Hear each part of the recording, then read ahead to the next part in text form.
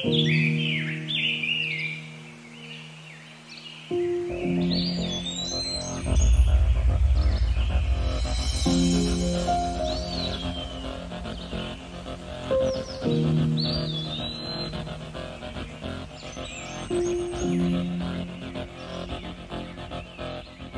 an age and an age, the House Ashmore stood proud and strong. And yet, there is no family tree that does not wither, that does not burn.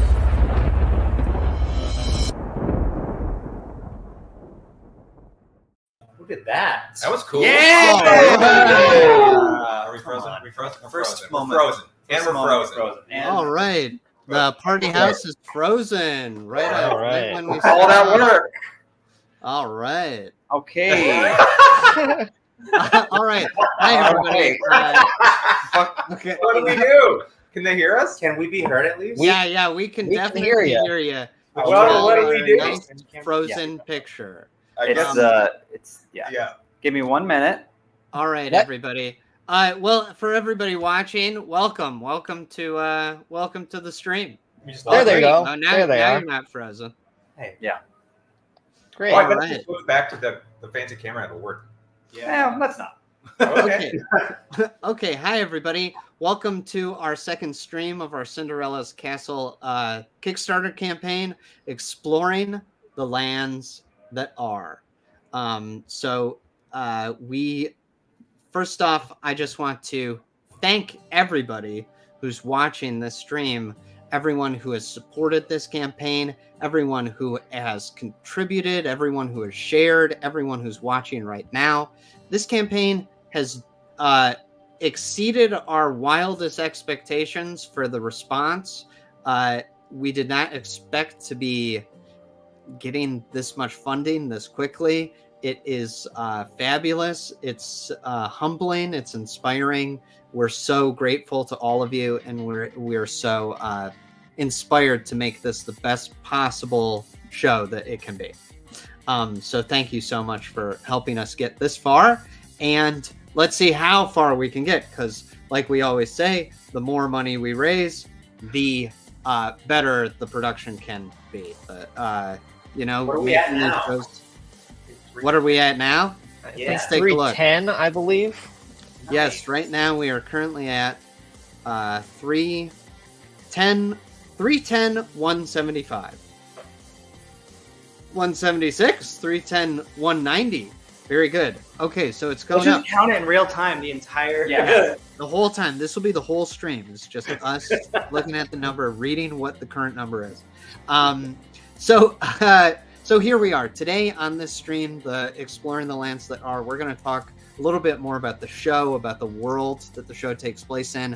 As you'll see, I have some puppetry little things back here so that we can take a look at these puppet mechanics, learn a little bit more about the creatures that inhabit the lands that are and the puppets that will be featured in the show. Talk about our history with puppetry, because if you know Starkid, you know that we have a history of having puppets in the shows. And so we'll talk about kind of the evolution of that.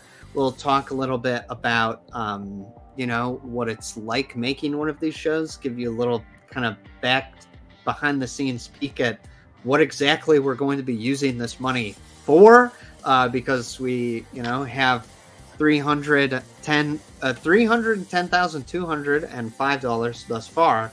And where is all of that money going to go to? Believe it or not, it's already spent. All of that money is already promised out, so these shows are pretty expensive, and they get more expensive all the time. So Inflation. Real-time inflation. Yes, real-time inflation. So we'll take a look at that, and we'll also kind of go through our reward tiers, talk about that. And one of the big things that we're going to be doing on this stream, very exciting, is we are going to give everyone the opportunity to unlock these song demos, the song demos that Jeff has put together for this show. These song demos are amazing. Jeff has written an amazing score of music for the show that I'm very excited for everyone to hear. You've kind of already heard little snippets of the song "Castle on a Hill," which is the opening number of the show, and that'll be the first song that we'll unlock. We'll talk a little bit about these songs as we unlock them, and then we will play the demo for you. So we're going to be playing those demos as we hit certain benchmarks, certain funding benchmarks. So right now we're going to kind of come up with these on the fly, see how far we can get. We have a goal of getting ourselves to our silver tier budget today, and who knows, maybe even beyond. We'll see what happens. So right now the Kickstarter total is Joey's here. Sorry. Joey's here. Oh, come on. All right. So right now the Kickstarter. Right now the Kickstarter.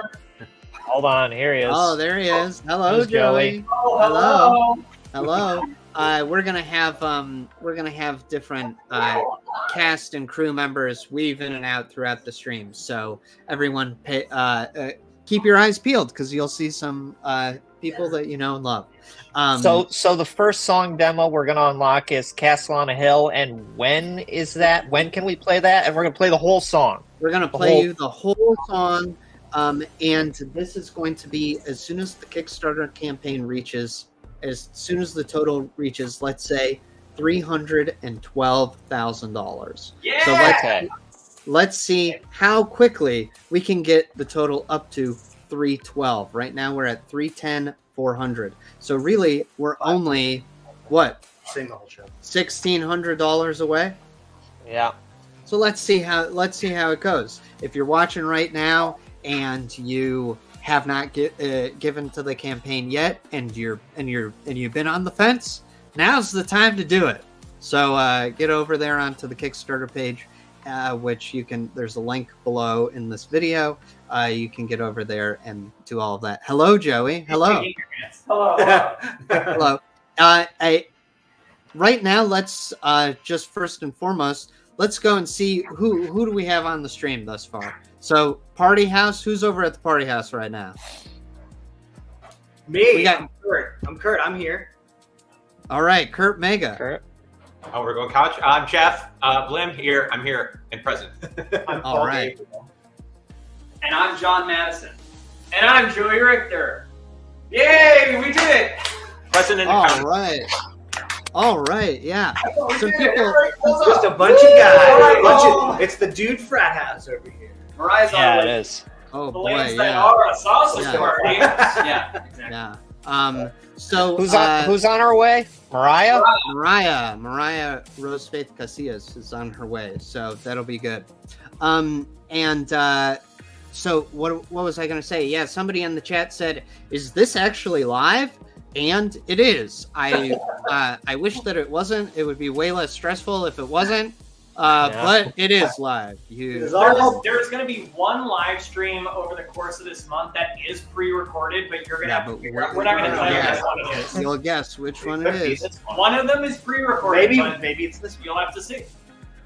Yeah, maybe it's the one we already did. Who knows? You could have been the first one. No, no, this is not pre-recorded. We just hit 310,850. So now we're less than $1,200 away from unlocking the first song demo, "Castle on a Hill," which will, as we unlock these songs, we'll give you a little bit of a preamble, kind of give you some context to know what is going on with the song, and then we will play the song. It's a pretty vague title. It's like you don't know what the song's about.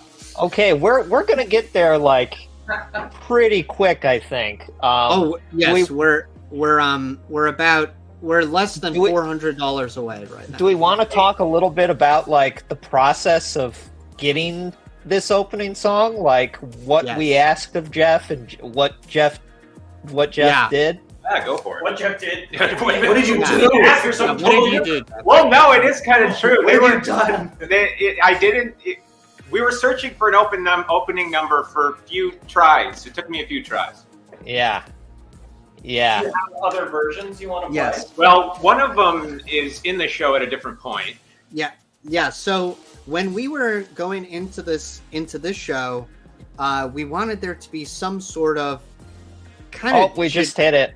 We just hit it. Okay, great. Yeah. So we're gonna play it real soon. Let's give you. And then we'll talk about it after. And then we'll talk about it afterwards. Okay, Here so we go. this is a song. Wait, sorry, 1 second. Oh wait, I'm yeah.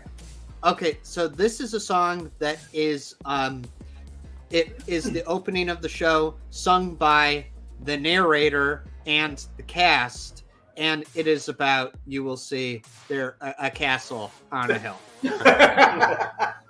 And here we go.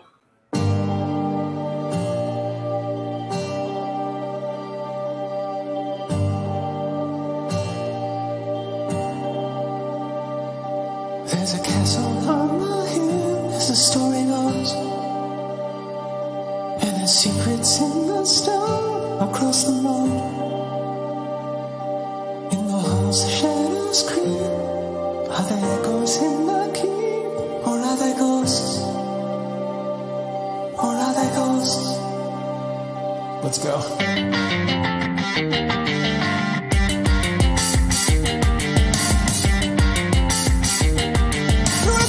Passageway where shadows dance and play.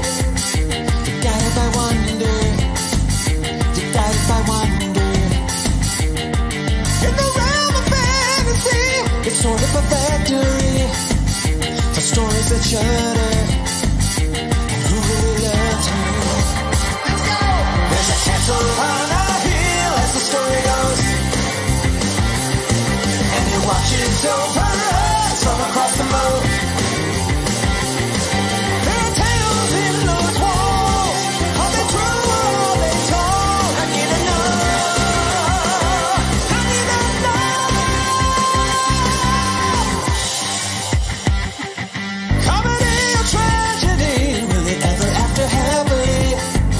You're starting to wonder. Oh, you're starting to wonder. I wanna know. A queen of vanity, a beast and his agony. Is he outnumbered? Will the kingdom shun her? If they let the drawbridge down, maybe we can spy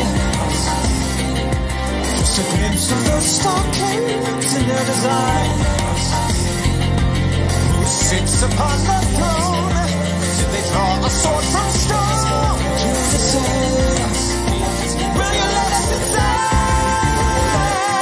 There's a castle on a hill, as the story goes, and its archers draw their bows across the moat. Upon the fortress, I worship in sheer size. For the balance it must hide, I need to know. Will I ever know? Will I ever know? Will I ever know? Will I ever know? A bridge is coming down. There's a castle on a hill, as the story goes, and it watches over us from across the moat. Like upon its structure, there are tales in those walls, and the true and the soul. I need to know. I need to know. Let's go.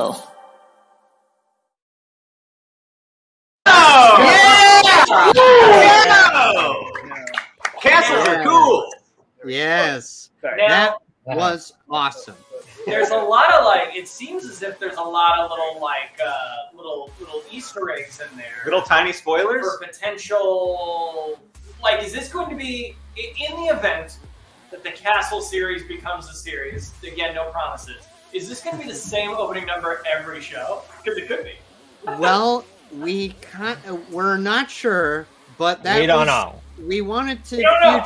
we wanted to future-proof things to go basically when we were writing the show, we said, Jeff, make it a theme song. Make it an opening theme song for the whole thing. Amazing. Yeah. We gave Jeff a few criteria. We said we want, 1, the beginning to be mysterious, And then we said 2, it should be very theme songy. And then we said 3, it should incorporate something to do with. We said it would be great if you could get the word castle in there. We don't know how. And then we said 4, it needs to get you pumped. Yeah. And so I think Jeff did a great job. He hit it all. And I love how anime opening it is. Yeah. Give Jeff Blim a target he won't miss. There you go. Yeah, I see it. If this were the animated movie, I see the narrator just hanging into peering into castle windows. He loves castle. He's pretending to be a painter. Yeah. Yes. Yes. We're going in. He's Yeah. building a new tower. He's in the stockade going. I'm here. Yeah. I love that. We'll try and do that. Maybe Please. in the show, Jeff, we'll get you a bunch of hats and costumes. So Can I be harnessed so I can sweeping. Yes. Yeah. You're sweeping, and then you turn and start to narrate. The best would be it's like the scene is happening. There's a character in the background. Turns around, it's Jeff. Jeff is in all these different costumes, weaving in and out. That'd be great. We'll try and do that. Constantly being drug out of the castle. There's a guard who absolutely hates Yeah, him. he's You get out of here! He's constantly getting kicked Get out. out of this! This fucking guy in camp. Yeah. I've seen some About our cat. stuff in the chat saying, is Jeff a puppet in the show? No, I think Jeff is going to be Jeff in the show. Yeah. We're gonna. It's gonna be a challenge for us to finish the puppets that are in it. We don't know how many more puppets we want to add to it. So Yeah. yeah. Unless we hit that gold budget. There you go. Yeah. So let's really quick set our next goal so we know what we're working towards. So what do we think? Do we want to do it at 3:15? Yeah, that's a nice round number. Okay. So as soon as we hit 3:15 on the total on the Kickstarter total, we're going to play our next demo, and this is a song that no one has heard yet in the chat. None of the audience has heard it. Oh, hello! Look, Mariah's here. Hello. Hi. Oh. hello, hi Mariah. Hello, Nick. Hey. Hi. Yeah. That was her. And that's it. Right, okay. Thanks, It's a wrap. It's a wrap. It's a wrap. everybody. And that was Thank you, Mariah. You're welcome. So wait, they asked in the chat too, who's the guy behind you then? who's Oh, that? big Who's puppet. that puppet? We're Who gonna is he? see. We're gonna see. We're working on things. We don't want to give everything away. All right. Right. I mean, that's Right. a real guy. That just looks like a real guy behind you working. Yeah, just the little guy right there. Yeah. Yeah. This is That's how Nick makes that puppet. makes Yeah. puppets. Is that guy just makes Yeah. them for him? That's how Nick makes rent. Is he rents his place out to that other puppet? to that guy. Yeah. Yeah. So we'll take a look. And yeah, I don't know if you can see this, but I've got some. I've got several different puppety things that we can take a look at later. Yeah. So as soon as we hit 3:15, we'll play our next song demo. And Matt, this is your favorite song in the show, right? Yeah. This upcoming song is my favorite song in the whole show. It's great. Are we going And in we're gonna. order? Not necessarily. Okay. No, we are not necessarily going to order. We changed the order of some of the songs, Gotcha. and some of the songs we can't play the whole song. We have to cut them down or cut out certain lyrics, or because of spoilers. We don't. Yeah. Yeah. We didn't want this stream to just be okay. Now you've basically been Now you know the told show. and heard the Yeah. whole show. Yeah. So we're not playing every single song. We've got 9 songs to unlock, and they're out of order. and they and we've removed certain sections of these songs and certain lines and things so as not to spoil for you. What's that, Jared? How many total songs are in the show? 30.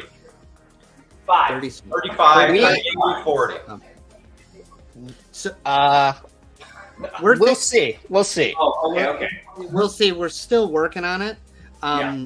On the, you know, there are things, because you also go, what counts as a song? Does a reprise count as a different song? Sometimes yes.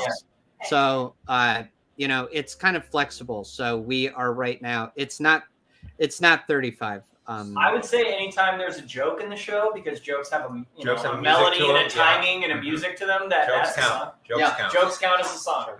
Also, words or music. Yeah, So, words like, are lyrics. There you go. You know, There are several also- thousand songs. Also, there's a music to costumes too. This Yeah, is the there's- bit house, yeah. by the way. We do bits here. There's I some hate music to it. Give me a All right, so we're less than 1,000 away from unlocking that song. Wow. We're gonna definitely have to raise these numbers, because we're gonna play all of our songs in And we'll be done in 20 minutes. the first 20 minutes. So we will Is try there, and is there like a goal today? Like, is it like, let's get to Goal budget. no, we're not sure. We're gonna see how far we can get. We would love to cross the barrier of our silver budget, which is 325. Oh my So, but I think that we can get higher than that today. So, we'll definitely see how we do. But the next one is happening in less than $800. So if you're watching and you would like to hear this next song, This song only costs $800. it'll cost you $8 to hear it. And the price is going down. The song, it's crazy. Get it now, because the price is going down on this song. Yeah, Now it costs less than $700. Yeah, this is crazy. There you go. Yeah. Great. So so we'll be doing that, and then along the way we'll be talking about various aspects of the production. Mariah, how are you doing today? I'm the best I've ever been in my life. Wow. Nice. Whoa. What's the secret? I've just been being like my little kid self and hanging out and doing what I love and hanging out with my friends. I'd like to make a quick shout out to Lindsay, who helped me cook. Yeah. Lindsay's here in the party house today, and that's a big reason why I'm so good right now. Because there is a piece of food Yeah, that you can't see the table, but it's Yeah. beautiful. Chad It's so appreciates nice. it. I love very much. Thank This you. is amazing. Thank you. What kind of food you got over there? Oh, that's I've been waiting for somebody to ask that. That's my favorite question in the world. So, first of all, we've got two types of popovers, both say savory and sweet. These are brown That's butter, nice. gluten-free, brown butter, cinnamon sugar covered popovers. We got that going on. Oh wow. And we got two types of sandwiches. This is kind of a lunch stream. We've got chicken salad and tuna salad sandwiches. They're really good. And we've got. They're very good. Okay, I'll show them. bring over the plates? We got time. All right, here are the gluten-free. The foods that are. Exploring the foods. These are the gluten-free sandwiches, both chicken salad and tuna salad. They're homemade, and the tuna is wild caught. Important to John caught it. I caught this tuna. Yes, I caught the tuna. We've got. Wow, look at that. Do you want to intro these? Oh yeah, and these are the the chicken salad and tuna salad sandwiches on challah bread, not gluten-free, right. but on like a marble plate that weighs like 20 pounds. These are from Safi's, and this was baked this morning. So really There you go. Songs get cheaper by the minute. Yeah, we're less than 500 away from the next song, and Well, that's nice for everyone. okay. I ate a lunch before not knowing. These blueberry gluten-free. Oh my god! Blueberry- Oh my Can I try god! one of those right now? Yeah. We got somebody coming in. Here we go. Take off those mittens and hold them. Angela. Hello, Angela. Hi, Angela. Hello, Angela. Oh, hello, hi. Nancy. What a wheel. I have no voice, so I'm supposed to be on vocal. Angela, we Save need your you voice to- for the show. Save your voice for tomorrow, please. Oh my god, tomorrow, yeah. We have a show tomorrow. Okay, so I'm gonna try and attempt to be quiet this whole time, but I had too much FOMO just watching it. Save that voice. Please stop talking. All right. So here's Save the Angela voice. Giratana. Yeah, we've got a lot of our cast members coming in and out today. We've got Angela, who it's been announced for a long time, is playing the stepmother, the troll stepmother in the show, and Mommy. we're very excited for that. Yeah, I woke up sounding like a troll. She's getting into character already. She's chomping at the bit. We've got Mariah Rose Saturday Faith morning. Casillas. What's that? Angela and her thing said, "This is me on a Saturday morning." Am I right? Yeah, it's a Saturday morning. Here we are. Wow, full circle. There you Get go. loose. Guys, this muffin. I'm gonna get one. This muffin's so good. So Mariah is playing Putris, one of the troll stepsisters. That's me. I'm excited to see Angela and Mariah play mother-daughter. Me too. It's gonna be real good. Yeah, it's gonna be fun. I think the trolls are gonna be a lot of fun to do. I think so too. So I'm excited for that. We got Paul. Hello, Paul. For those Hey, of you, hello. Paul is a producer on the show and the stage manager. So we're very lucky to have Paul. Very excited. We got John. The video just came out not too long ago of John is playing Sir Hopalot, the Frog Knight, and then his squire, played by Joey Richter, Crumb, the Mouse Squire.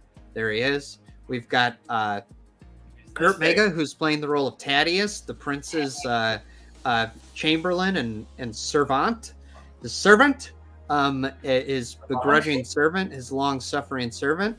And then Jeff Blim. It's already been announced. The video is coming. Jeff Blim as the narrator, the storyteller, the one who, which I think is fitting.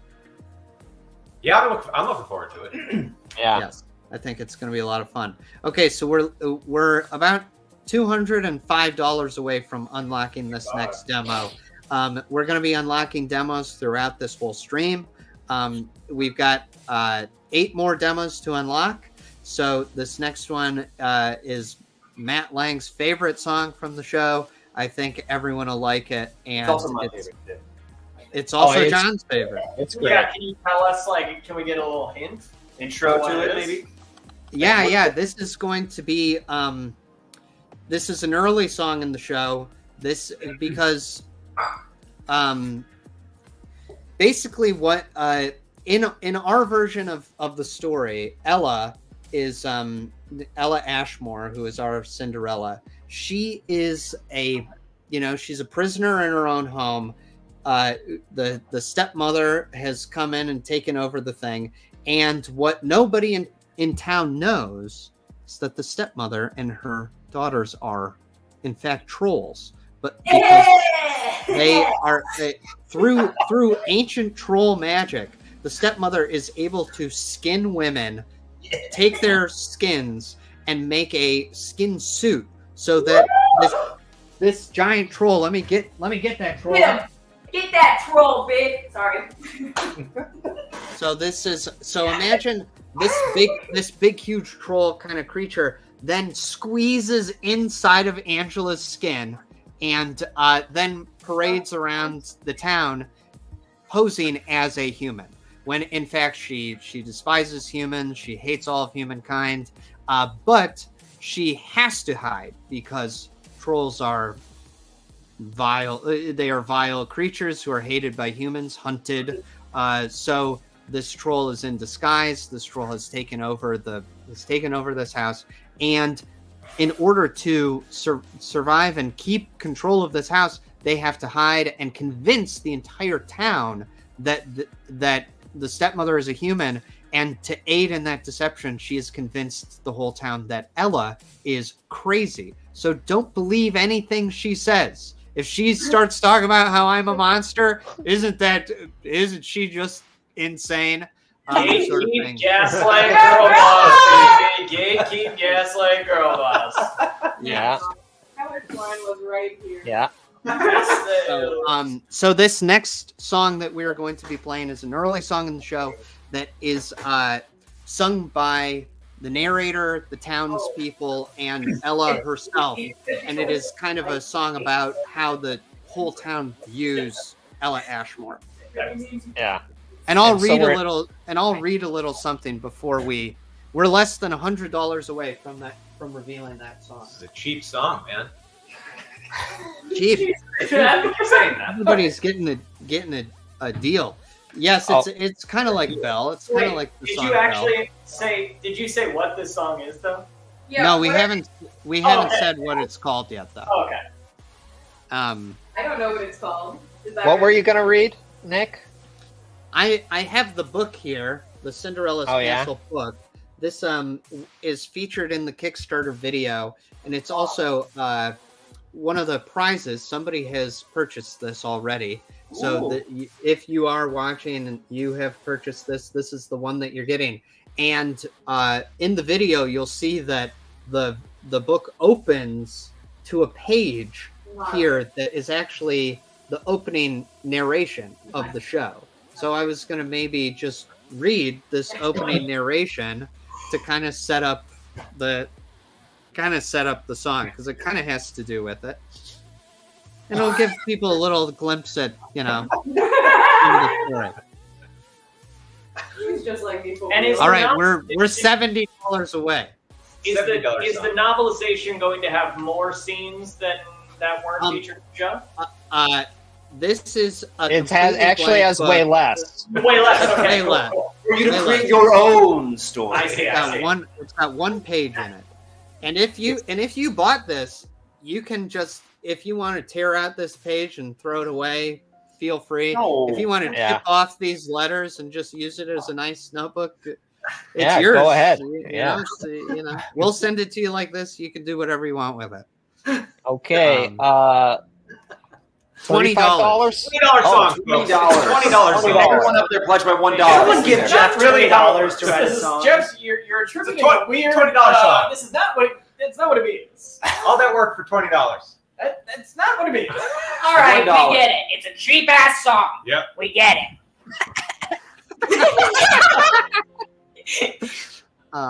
Yeah. Our cheap ass song though.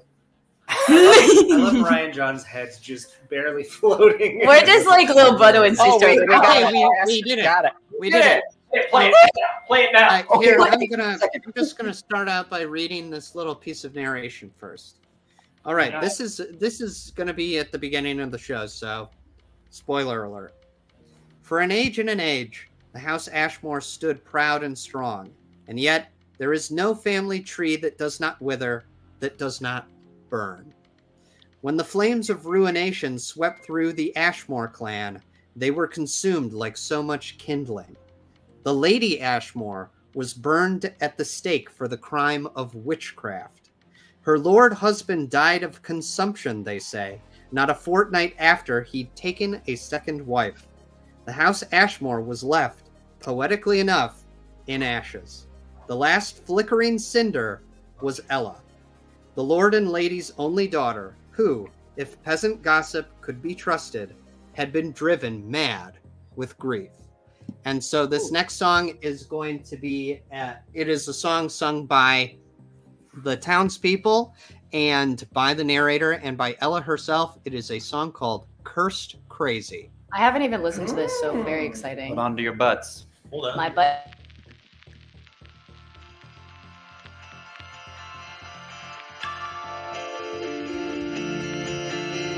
Cinderella, Ella, is she down on her luck? Or did witchcraft hang her head low? The towny folks, they won't get close, her hair matted down, and she prefers herself locked in her home. Fresh as a daisy, mysterious ways, ever since mom and dad left this plane. Stark raving lady, reclusive for days. Was she hearing all that they say? Cursed or crazy, you know you don't wanna know it. If life is a burden, know that you've been burnt or shaded. Sanity out of the picture, whether you want it or not, or you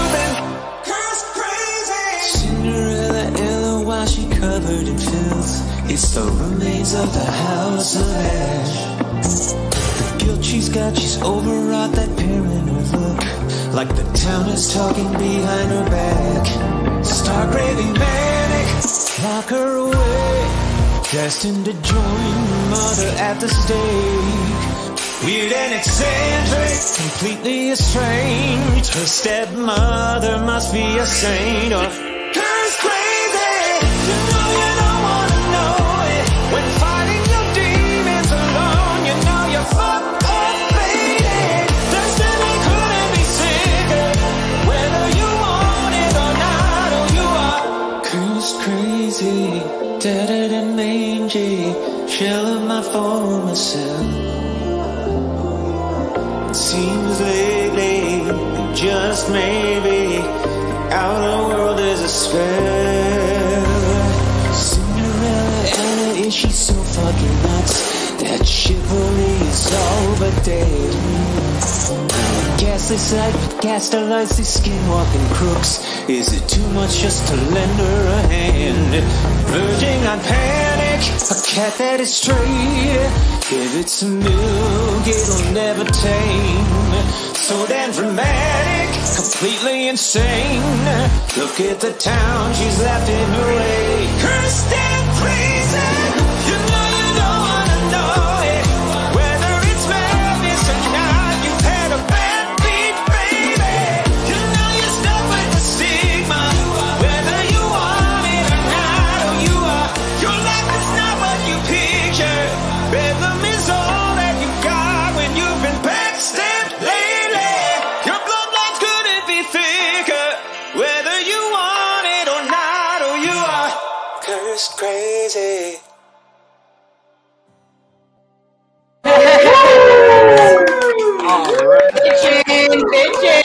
Bitchin' Jeff Blim. All right, Jeff, what was your inspiration for this song? There's a song I heard in a car. I've totally forgotten the band or the name of it, but I was like, it should vibe like this. Imagine Dragons. Yeah. Right. And then there was the curse or crazies in the script, and I pulled that from the script, and then I was off. Yeah. Yeah, it's great. I think it's great. You'll see in this show, in the song, there were a few little F-word drops. So yes, this is a big kid fairy tale. This is a fairy tale. This is the adult version. It's not your grandmother's Cinderella. Yeah. You could hear that song in a club or something, and I'd be like, it would fit in. Or driving down the Pacific Coast Highway. Yeah. Yes. Period, Paul. Work. Yeah. You just broke up with someone. Yeah. And you're like, that crazy person. That crazy. It's like tears coming down your like tears of joy, like I'm free, I'm liberated. Yeah, it's I love it. I think you've really captured the vibe of the music that it's so cool, and I love it so much. When we were working on this show, part of the big inspiration for this entire idea were movies like Labyrinth and The Dark Crystal and sort of this 80s dark fantasy genre. So I think that Jeff has done an incredible job of capturing that vibe that we all kind of remember of that dark 80s fantasy sort of thing, while modernizing it and just making it so... I think you've done a beautiful job with this show, and I couldn't be more excited to play more of these song demos, which let's figure out what the next goal is going to be. Do we want to... I think 3,000 was actually a pretty good round number. Well, we're already at 316. We're about to hit 316. 316? Do we want to do... 320. Let's push it. Want to do 320? Let's try it. That's a little much, don't you think? 319? That's 318. 319? Do we want to do 319? 318, 318. 400. 318. 318.50. 318. 318. Yes. If you do 318, I won't kill myself later. Okay, we'll heard it here first on the... Angela, you have to unmute. If it's 3:30, I'll sing the song. Please no, don't. Okay, let's say it's 318. Okay. So 318 will be 318,000 will be our next goal to hit. Should we? So that'll be that, and that we'll say that the next song is going to be Ella's "I Want" song. Yeah, her. Ooh. And you realize what she wants at this point? You haven't been paying attention. Her kind of "I Want" song. Yeah. And it's sort of towards the beginning of the show, and it's a nice Ella song. We have Bryce Charles playing the role of Ella Ashmore this time around, and Bryce is, as we all know, an amazing vocalist. One of my favorites in the whole world. Yeah, She's so so good. we're very, very excited to have Bryce singing all of these songs, and I think she's going to bring such an amazing energy to the role, and she's really going to tear it up with all these songs. I'm really excited to see it. Okay, great. Yes, she's magical. All right, Well, so at 318, right? 318 is what we said. Yeah, you said that. So we got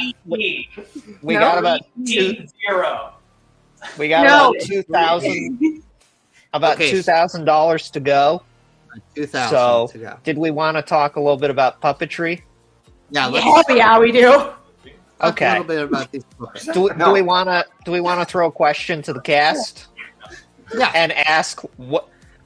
Okay, cast. Who here has worked with puppets before? I don't think. Okay. Really, everybody? Okay. What is it like working with puppets?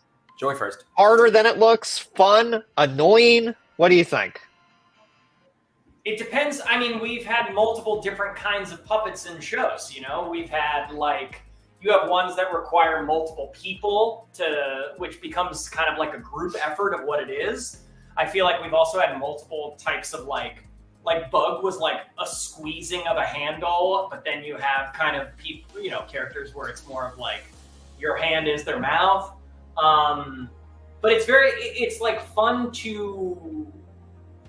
It becomes like something in between regular stage performance and like voiceover work, because you're realizing how much you need to emote with your voice, but also make sure you're physically doing it. But then you're also matching what you're doing physically with what the puppet is doing to like help clarify what it needs to be.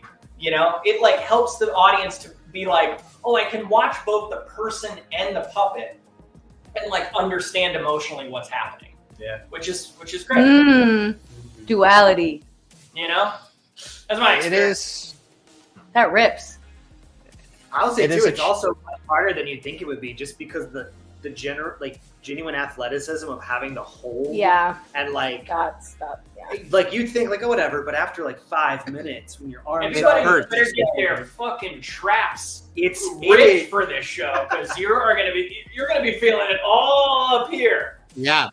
Angela, Mariah, you're gonna get ripped doing this one. Freaking ready to get so ripped, Nick and Matt. You guys are gonna look like that one lobster in SpongeBob. Yeah.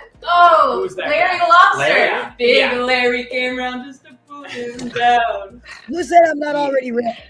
Yeah, period. Yeah, already ripped. Angela's Fucking already work. ripped. Yeah, It's gonna in be terms so of much fun. size, what kind of varying degrees of sizes will these puppets be? That's Like, a are good we gonna question, Joey. So One that we won't answer. so in this show we have 5 chief puppet characters in the show. There may be some more puppets throughout, but the main 5 are Sir Hopalot, Crumb, and the three trolls. So Sir Hopalot is going to be there's a little bit of even in the Kickstarter video, there is a bit of an early kind of skeleton of Sir Hopalot featured, where you can see Joey and John manipulating the character that we have thus far. This is we've been working on his head. So this is Sir Hopalot's head thus far. So this is a so this will give you an idea of kind of like, this obviously has no skin, he has no eyeballs. This is a basic understructure for what's going on. So this is going to be kind of the size of Sir Hopalot's head, and he will be able to blink, and he will have a full body underneath. So this puppet, I would say, is going to be about maybe 4 feet tall in the end.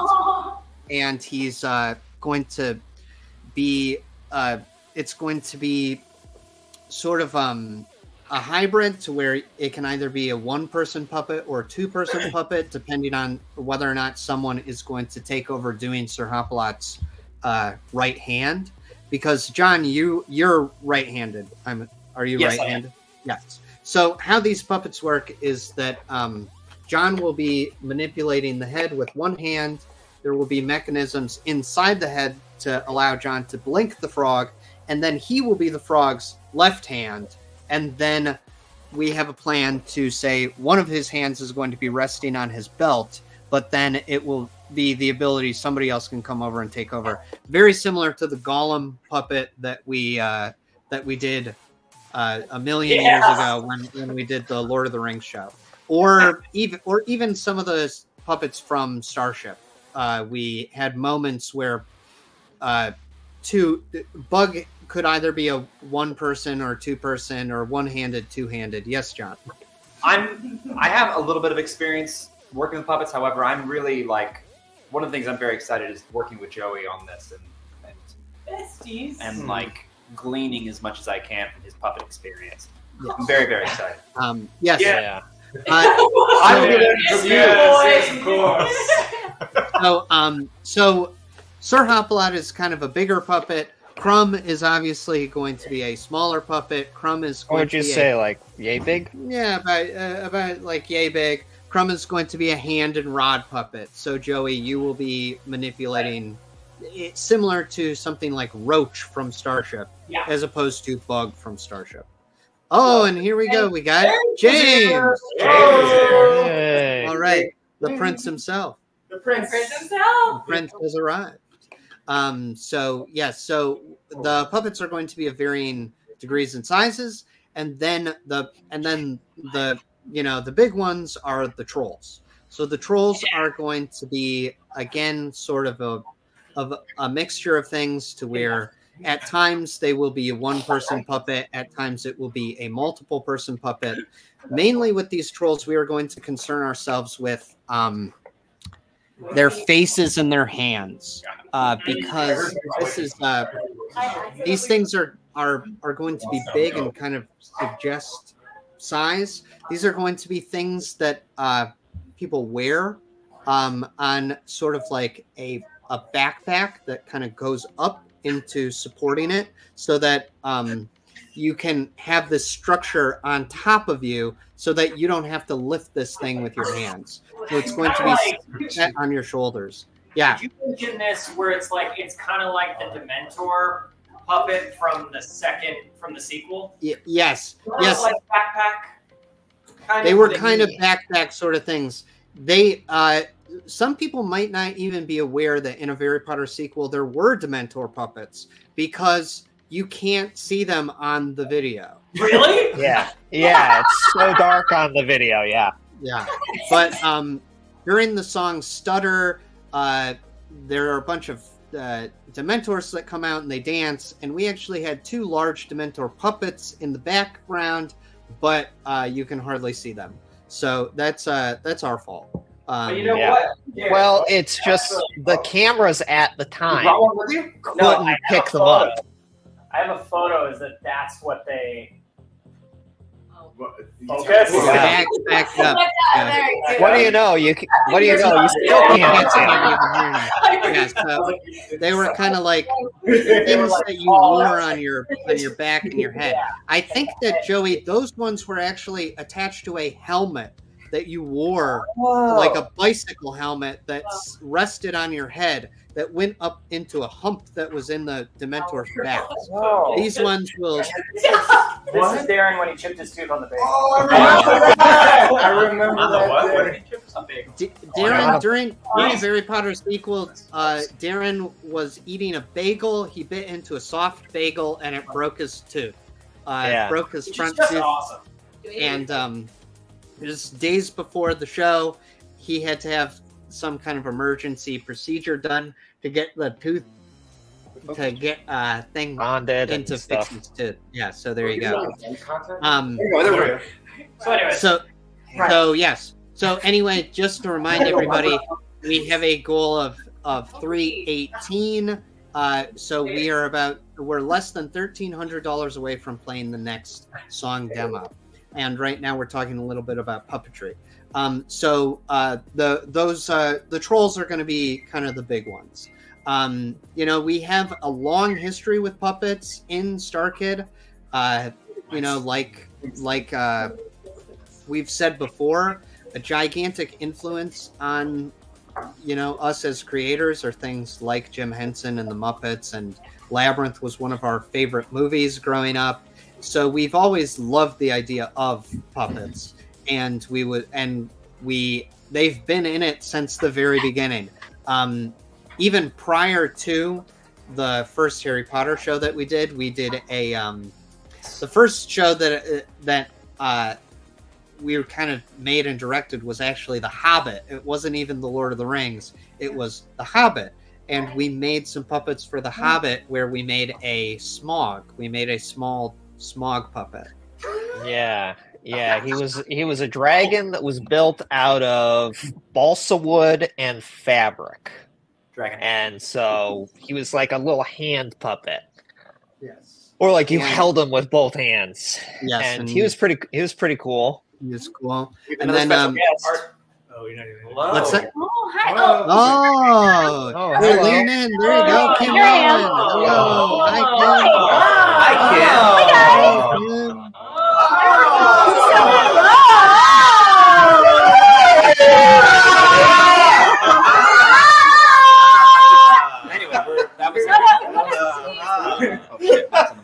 Oh no, I ruined the camera. She's ruined the camera. Yes, so we have Kim Whalen. Kim Whalen is playing the Fairy Queen of Sweet Dreams, who is kind of our version of the fairy godmother in this story. So welcome, Kim. How are you doing? Great. So happy to be here with all these wonderful people and all you wonderful people. This is so exciting. Oh my gosh. I'll take tea. Yes. Oh my gosh. Hey, John has the best. John has the best snacks. John and Lindsay go like above and beyond with the snacks. We showed everybody all of Oh, you did? Yeah. They truly deserve their own moment in the spotlight because they're amazing. When John said he was going to make snacks, me and Nick said, "Don't. Nobody'll eat them," because we always used to get people Little Caesar's pizza and nobody touched it. I really need everybody to eat this food because we will. So everybody, this 3-hour stream, so everybody, please. Oh, don't worry. Well, I'm gonna get up and get some right in just a second. Wonderful. Wow, thanks for the love, everyone. Welcome, Kim, and welcome, James. James, how are you doing today? Well, me? Yeah. I'm doing great. I just offered to have an eating contest if you get us to 327, everybody. Ooh. Yeah, that's 27. right. 327, and I'll eat everything on this table. James is going to eat everything on the What are we table. at? Everything on the table. What do we have? And I will leave. And And Mariah goes. That's Hey, Nick, question about those puppets. Are those like the old ones? Are they in a storage container somewhere? Where are they? okay. Matt has them in his basement. They're in my basement. Yeah, they've been in my various. Well, we had them in storage units for years and years, and we had so many that we filled 3 storage units. That each storage unit cost a couple $100 a month to have, and we had 3 of them. So it got very expensive just to store the puppets. But when we moved, when I moved out of Chicago, I finally could have a house with a basement. So they've been in my various basements in boxes. There were certain puppets that were just too big, and I couldn't move, and so unfortunately they don't exist anymore. You remember Pincer, the giant scorpion? Oh, his body is gone. I took him and I threw him into a dumpster in Chicago. So his head?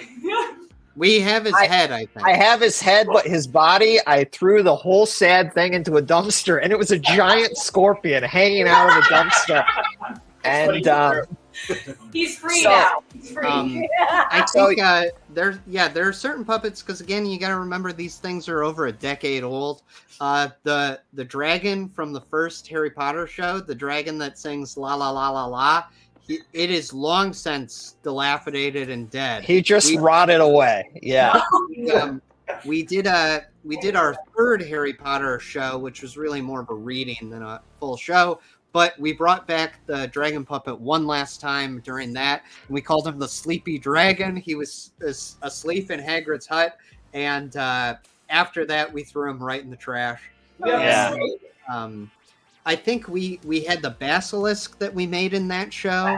The basilisk. Yeah, then right afterwards, we threw him right in the garbage. Yeah. Yeah. I like to think that somewhere some Starkid fan has stumbled across all these and is putting on like a Very production of it in the sewers. Yeah. It's awesome. The underworld. You threw away all the styrofoam bugs, right? Those are gone. No, we gave those away. Yeah. Yeah, we gave all those bugs away. The big 2D bugs, we gave those away during different events in Chicago. Like the wiener bug? Yes, we gave him away. Yeah, all those bugs. And all those bugs, we gave them right away.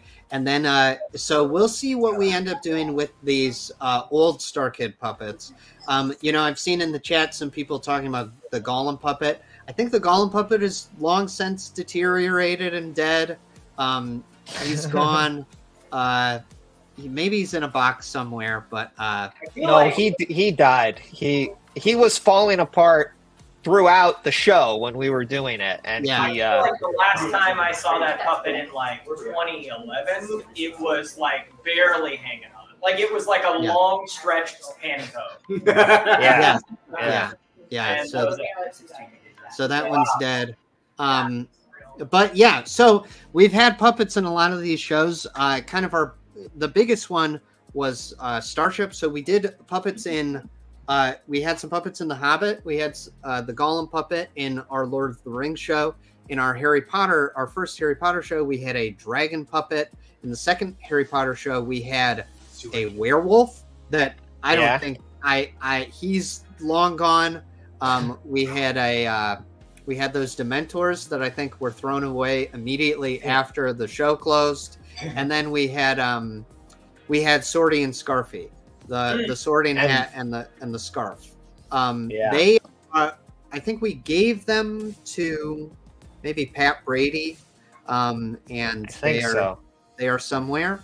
Then we did our show Starship, which is where we flew too close to the sun with the puppets. Yeah, we got excited. Way too many. Way too many. It was so hard that after the show was done, we said, never again. No more puppets. Because it was such a... It was just way too hard. Yeah. Does it scare us the most? After Starship. Starship was an incredibly hard show to do. We were just very... we were overworked. We didn't sleep for many, many nights, and we were trying to get all of these puppets because we had all of these gigantic bug puppets that we commissioned, and then we made these huge kind of 2D bugs that were in the show. That show was the first show that we commissioned puppets. So there are a lot of people saying that, they're looking at these puppets that we're working on for this show, and they're going like, oh, it'll be so great to see Starkid do puppets when they actually have a budget. But the thing that people don't realize is that those puppets, when we did Starship, cost $20,000 to have all of those puppets commissioned, and that was a deal. I think we commissioned something like 10 puppets. We got them for $2,000 a puppet. We helped design those puppets, but they were created by other people. It costs $20,000 to commission those puppets. The puppets for this show are actually going to be less expensive than the puppets for that show because we're creating them in-house ourselves. Did you commission the Twisted and Firebringer puppets as well? Yes. So those were commissioned by the same puppet builder, and his name is Russ Walko. Even though we swore off puppets after Starship, we kept doing it. We couldn't kick our habit. We said just a few. Just a few. There's like just 2 in each show. There are a few in each show, and so in Twisted we had a few. In Twisted, we had a monkey and a bird. And then when we did Firebringer, we had the duck. And there were multiple ducks because there was a duck that would sit in the hat. There was a duck that flew on a stick. And we also had the saber-toothed tiger and the woolly mammoth. And those exist still. Originally... you go. We had a puppet commission for the Starkid Labs Space Baby, and we had to go try to find somebody who could fit in our budget, and we like asked around and kind of got laughed out of a few places. They were like, 10,000 is your minimum. We were like, well, they were like 10,000 minimum. We found somebody who was willing to do it for half that, but we had to wait 9 months on a wait list just for him to get to it. So it's inflation. Like puppets are like, they're amazing, but I don't know if people understand how niche and expensive they are. They're not inflation proof. And fun little known fact, puppet prices are tied directly to gas prices. Yes. If gas goes up, puppets go up. Puppets are filled with petroleum. Puppets are the most flammable thing on Earth. Yes. Yes. So anyway, this is why this time when we were doing this show, which the entire Castle series was conceptualized to kind of in some way be a creature series, where creatures are going to would be featured in each one of these stories, and the idea was to retell these fairy tales and tell them adult versions that had kind of these labyrinthy, dark crystal looking type puppets. And we have for several years been experimenting with the puppet techniques on our own and working on building them ourselves. So that's, and we were kind of emboldened when we did Nightmare Time 2, when we made Lumberacks and Otho, which were both puppets. And I think they turned out really well. They were so cool. They were hot. They were hot. So we said, oh, well, let's do it. And that's when we started kind of working on some of these guys. So let's maybe take a look at some of these. Just so everybody knows, we're about $1,000 away from unlocking the next song demo. So you'll definitely want to hear this one. This is a song that Joey Richter heard the music for this on the last stream, if you heard, and he said, this song sounds like a bunch of toads in a bar. Hell yeah! Yeah, brother.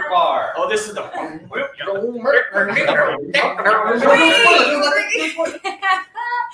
toad in a bar. I am. Wow. Here's some interesting things of me and Nick tried to get puppets into Hatchetfield. Wiggly's true form was supposed to be a giant puppet.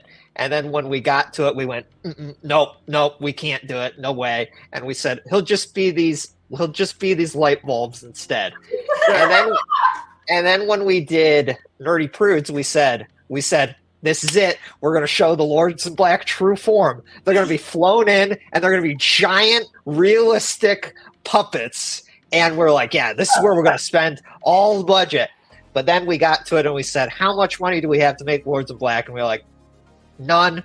And And none of us know how to make these puppets, and we were also like, wait a second, how are we going to do these puppets with, we only have access to 5 actors. How are they going to puppeteer giant, big Lords of Black puppets? And the more we talked about it, we were really stressing out about it. And eventually we just got to the point where we said, they're just going to be people in costumes, aren't they? And we said, it was so camp. It was so good. Yeah, I loved it. It was perfect how it ended up being. Oh yeah, it looked really cool. It looked very foreboding. You know, it looked like there was something creepy just beyond your reach, which was maybe even more scary. You know? Sometimes these budget limitations help you, and you get creative and all of that. That is something that for this show is not the case. We need to have these creatures on stage.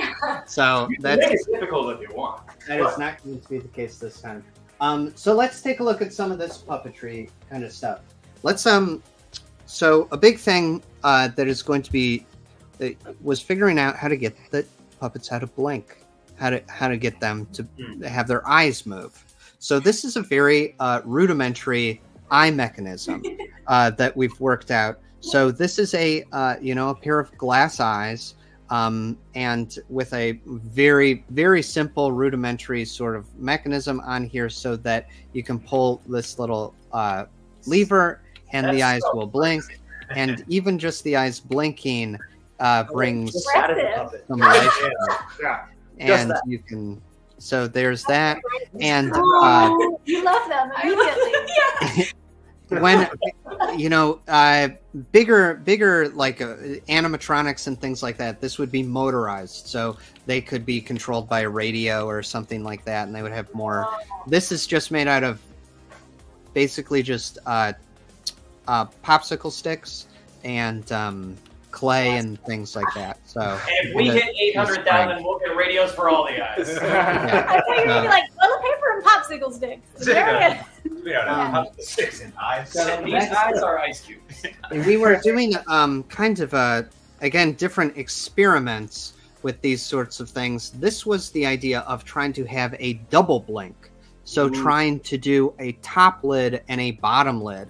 And this was something that became so difficult that I gave up on it. But eventually it was, the idea was, that they both of them can move. And these would be manipulatable. If you see Nightmare Time, Otho, who is in the final episode of Nightmare Time 2, Yellow Jacket, Otho has a double eyelids, so that he can have the bottom lids go up and the top lids go down. And that was very in Nightmare Time, it was easy to manipulate these puppets because they only you looked at them from one angle. They only needed to exist in this little box. So the back of Otho's head was completely open, so that I could control all the mechanisms from just right behind him. You could put a curtain up and remove yourself to be right there. Yeah, in the way that it was lit, I'm literally just standing behind him in a black sweatshirt, but you just can't see it. With the double lids, can you just do the bottom, so he can yeah, you I need go to the bottom so that That changed my life. I remember during that episode, people were insistent that you would CG the eyeballs. Yeah. They were like, "That's CG," and I was like, "No, nope, that is just some glass eyeballs." Yeah. Yeah. So no, we did not CGI the eyeballs.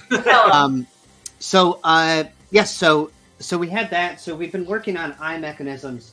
This was a puppet that we were developing for, the Castle series. This is a kind of a test puppet. So this is kind of another old man character who has, one eye. So you can see even just having an eye that blinks, and that will bring a nice sense of life to this character.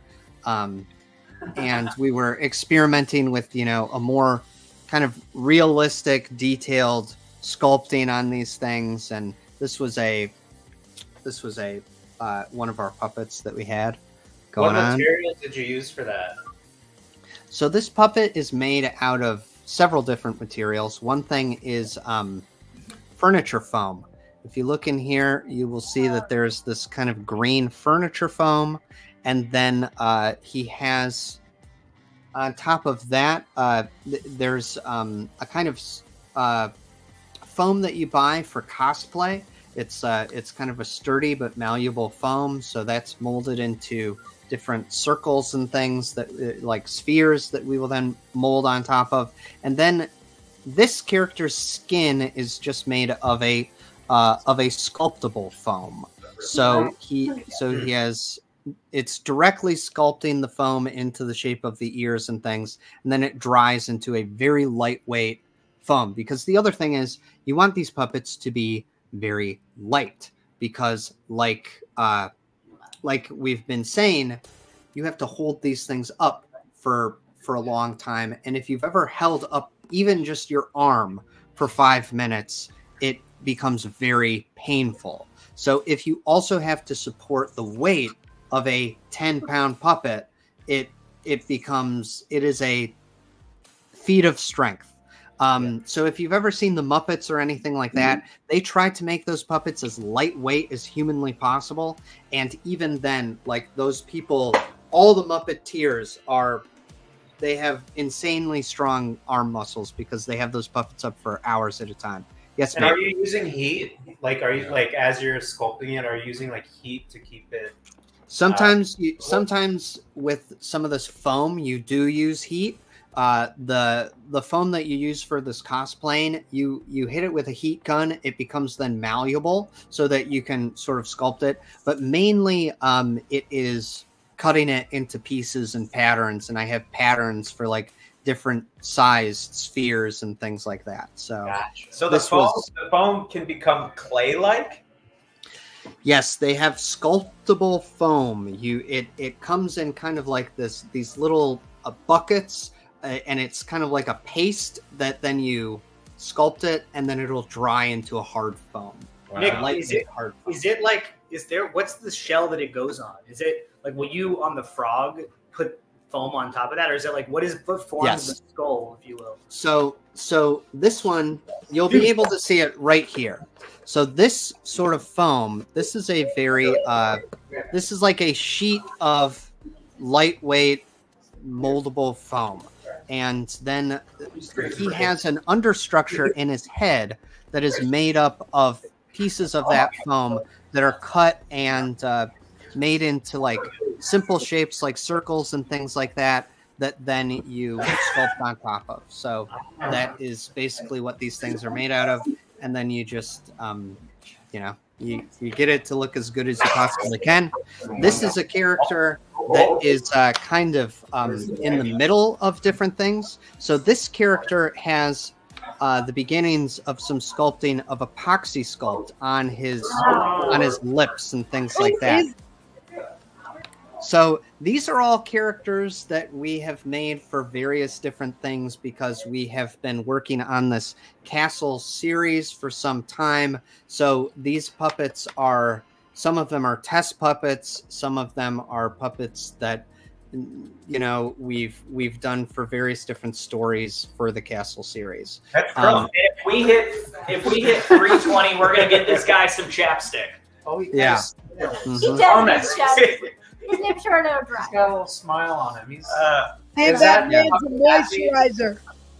We're gonna get this guy some CeraVe. So somebody said Ed Sheeran. Ceramides. So you'll see that this character has the epoxy sculpt on some areas of his face, but then other areas, and the epoxy sculpt is basically again, it's a clay sort of material that then dries into a very hard plastic. So we have that so that we can get these sort of fine details, like these really gross looking chapped lips. This character was inspired by a character named Gwildor from the He-Man movie, the Masters of the Universe movie, if you've ever seen. So that was kind of the idea behind his mouth here. And so you'll see that I didn't even finish doing the epoxy sculpt on him, but you will see what this sculptable foam looks like underneath him. So he's You're a using, blinking like, character. Like, what is the tool that you're using to sculpt? So these are just tools that you can get at Michael's or Joanne Fabrics. They're just like little plastic things that have little points on them and little plastic blades, so you can cut things up and poke things and all of that. It's just about sculpting it. You can get all these tools at your local puppet Target. But seriously though, you can get all of these things at Joanne Fabrics. There is no I have no access to any kind of special store beyond that, so all of this stuff is just stopping you all from going and making your own puppets. And Matt, this is a little puppet you've got. Can we Yeah. talk about your little? Can we look at that? Oh, this little boy. Wow, This and that little boy. So realistic. So the epoxy is it on the snout? Yeah. How did you make? Yeah. How did you make his eyeballs? Are they little blueberries? How did we make you, Nemo? Yeah, it doesn't. yeah. We say that his face is 3 chocolate chips. Oh. He's got 3 little chocolate chips. Oh, Hey, Nemo, look! Nemo, look! Look! He doesn't see screens. Yes. Oh my gosh! Oh, Bubba's. Y'all, we're getting closer to the Starkid dog show. So just Yeah. You guys, we're There we go. $300 away. $300. Yes. From the We're, dog. we're about $300 away from unlocking the next song 2 demo. million, This is all dogs. So the We all dogs. get fired. yeah, And we it's got all some all dogs. It's just dogs. dog Do an show. adaptation of all dogs go to. Yes, donate for the dogs. Or- I kind of like the idea of hosting like a dog competition for everybody. Well, That's a panel great of idea. judges. What They about gotta the people run with them out there. cats? What do we do Okay, with bring a cat. No, they will lose. Yeah. They will- They will lose. I don't think it needs to be a competition. I think it just needs to be something where we just award all the dogs. They all have Yes. their own. And They it's- all get Yeah. I don't think it's a Everybody gets one competition. It's just everyone gets different awards. Yeah. I love that. Because they're all so special. They're all When I was winners. a kid, we would host dog shows for my whole block. And everybody on the block would bring their dog. That and we sounds would like the do a best little time dog ever. show. And we would wear little costumes. It was so cute. I was meant to be an actor from the get-go. We I should do was that. all about the costume. Start the animal show. That's great. Yeah, little pet, little best in show. how far are we? So we're still about 300 away. We're about 300 away. We're a little over $300. $600. But we just hit 5,000 backers. Nice. All right. Thank you all so much. Thank you for contributing to the campaign. Again, we're floored by the response that this show has received thus far. But like we keep saying, these shows are very expensive. And so the more money we raise, the better the production can be. The initial Kickstarter goal this time around was our base budget that we needed to just make something possible. And with each one of these kind of... Oh, Nemo. It's his time to eat, so he's being annoying. I get it. So I love that. I'm hungry. Feed him on the stream. Feed him on the stream. Feed him on All the right. stream. Let me go feed him. All right, great. We're getting close. Oh yeah. What, yeah. what What's did the you next say song the about? next This is, song 150. Oh, what's the next song about? So the next song is a song that is sung by Ella Ashmore. So Ella in this show is she's the last survivor of the House Ashmore, a noble house in the lands that has been overrun by. We did it! We did it! All right, awesome. Thank you all so much. So 318, we've made it. So this is a song that Ella is singing as she is in the kitchen. We lost it. We lost it. Somebody, once they heard what it was about, they pulled their money. They went. Oh, okay. No, we still got it. We still got it. Oh, no, we're back. Oh, yeah, we're back. We're back up. We got. We're back. So this is a song that Ella is singing while she is in the kitchen of her home, being forced to make dinner for her troll stepmother and stepsisters. But because they are trolls, they eat things like bugs and dead cats and things like that. So so this is a song where Ella is singing about her frustration with these trolls, how much she wants to get out from under these trolls and see them dead. So this is a song called "Step on Your Grave," sung by Ella Ashmore. Step on your grave.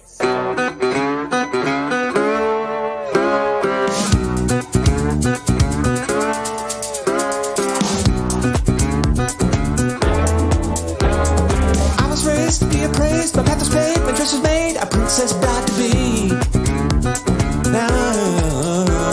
And then the day, it never came, a pretty dude in a suit, no stepmother for me. Oh, and I know now that I am no lawyer, so I'm winning a natural law.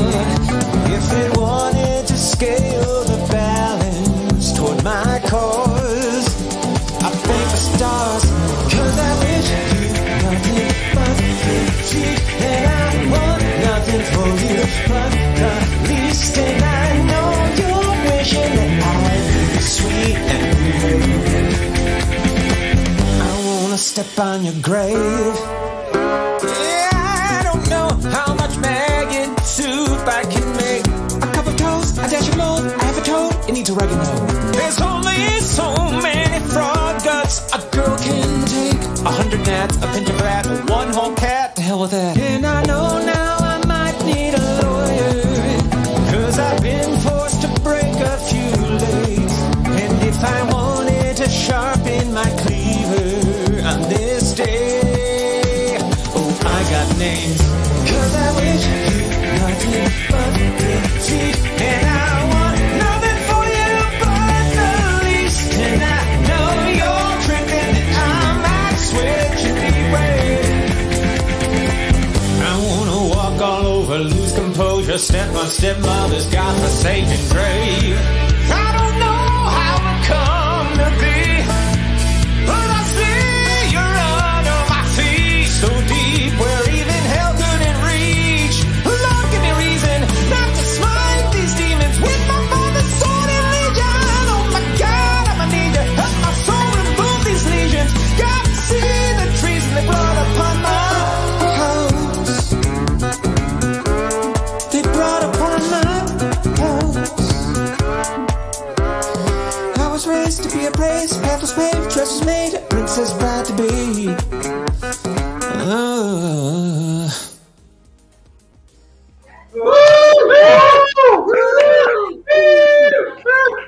All right, Jeff. There we go. So that was "Step on Your Grave," sung by Ella. Jeff, what was your inspiration for this song?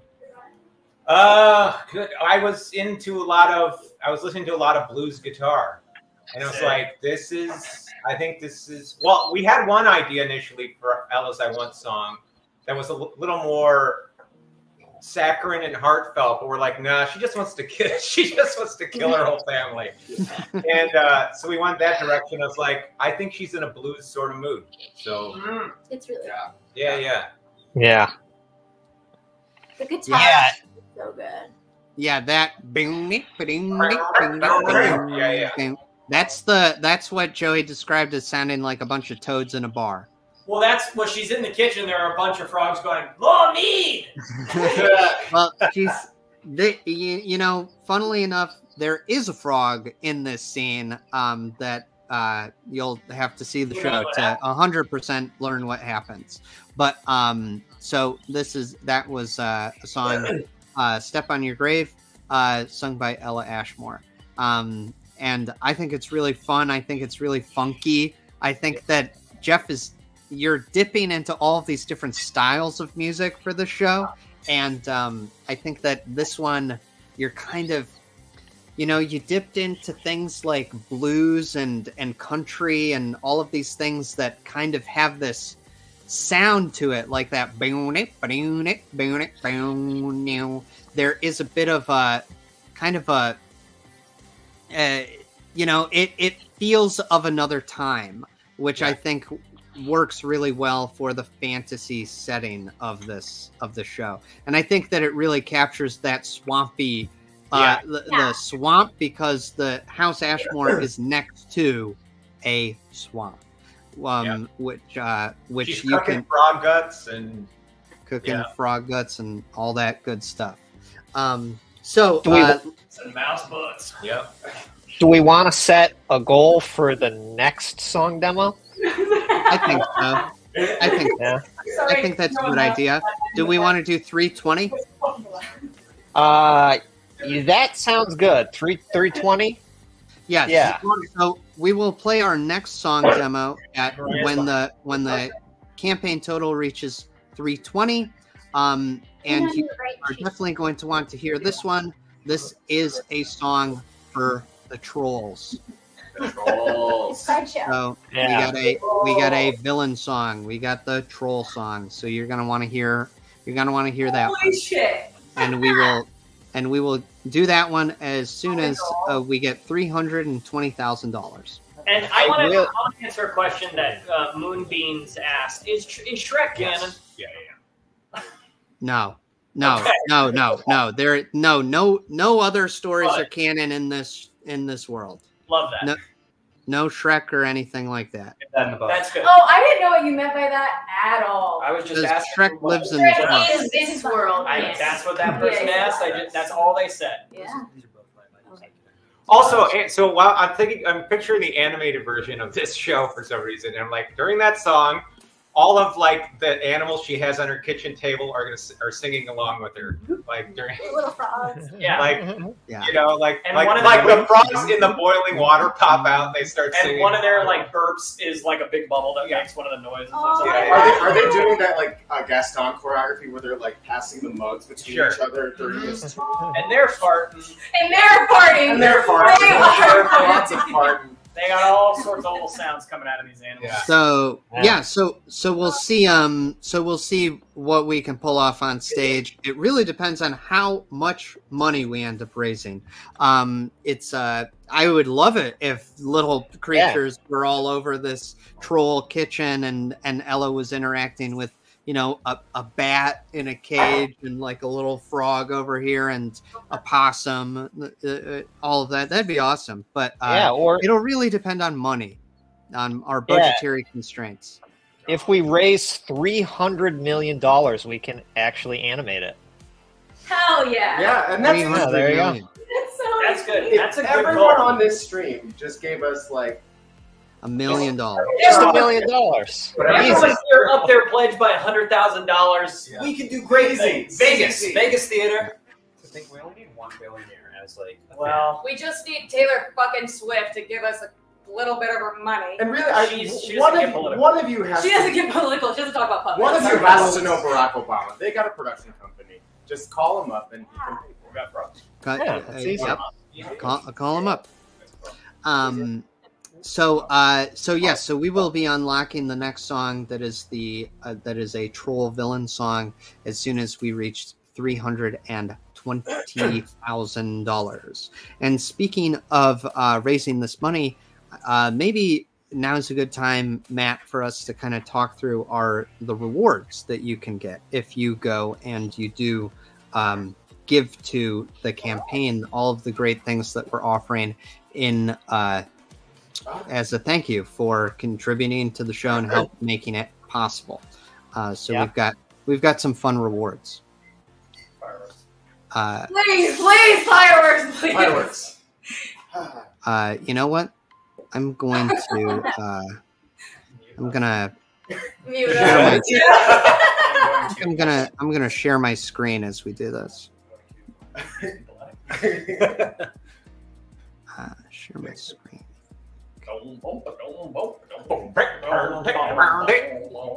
Yeah, a little frog. I'm a frog in a swamp. A frog with playing as stand-up bass. Dude, that's really good. That's really good. All right, here we go. So let's take a look at some of the rewards we'll be offering. So these are what you will get if you choose to back this show. And so if you haven't done so already, we've got a lot of good things. If you have done so, Thank you so much for contributing.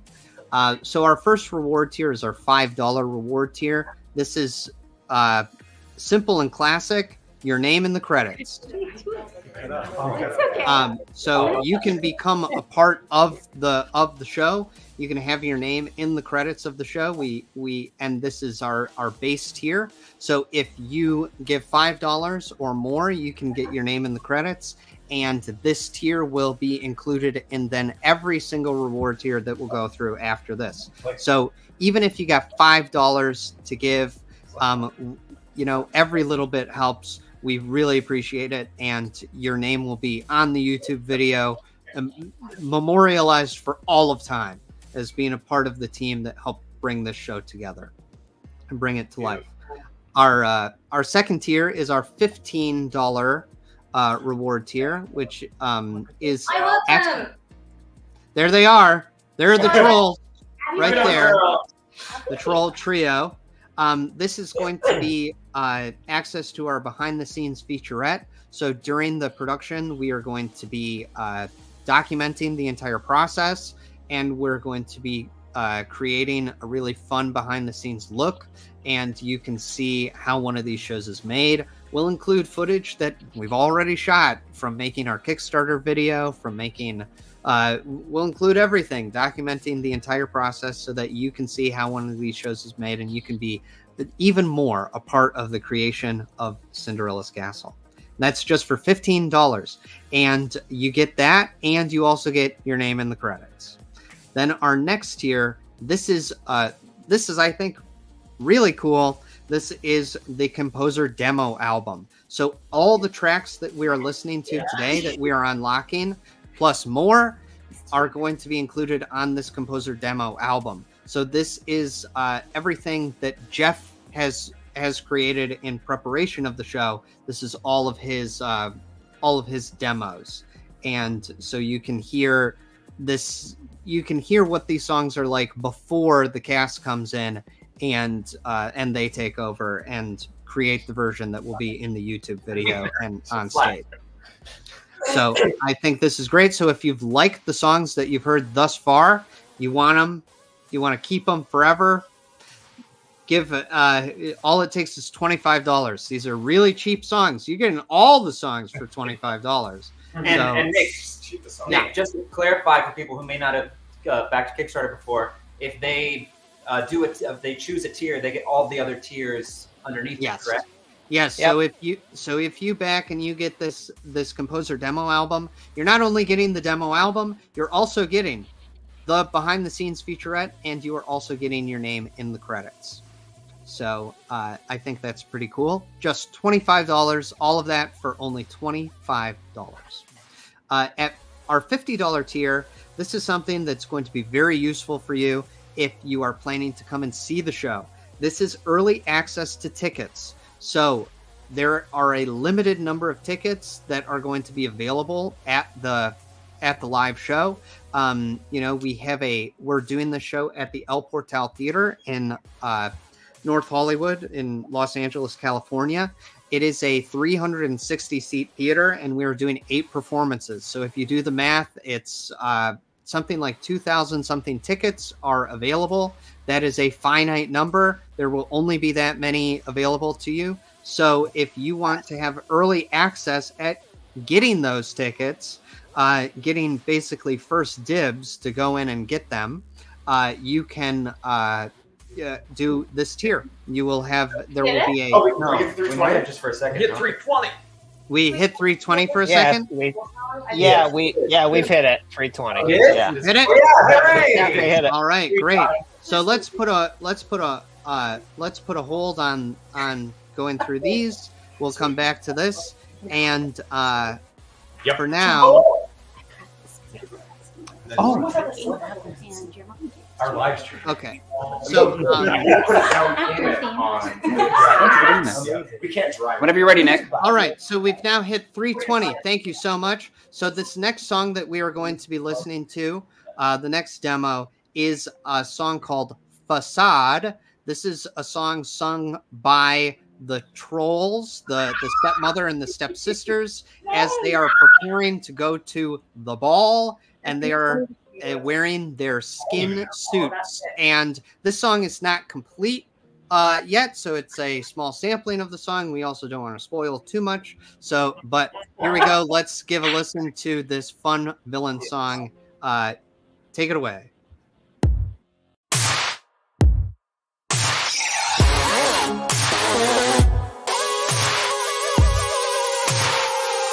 Come, ladies. The ball awaits. I skin my suits. I fillet my fish. Oh, yeah. I don't forget my roots. I just pull them out of the shit.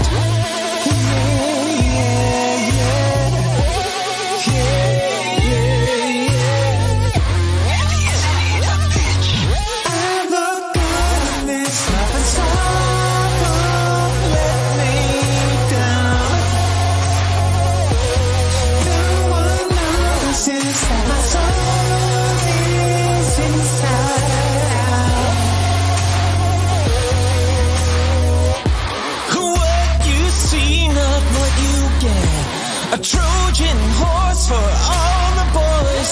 One look, they'll all come flying. Who knew something hot could be coming? I'm up on top, you're under the bed. You ain't seen such a dime since the fall of Troy.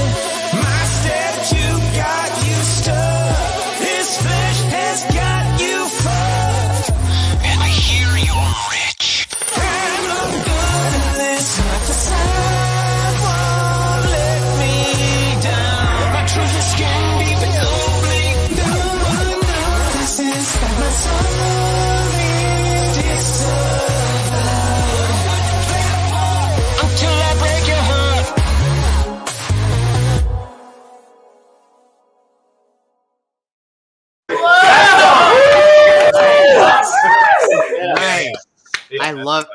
I love that one.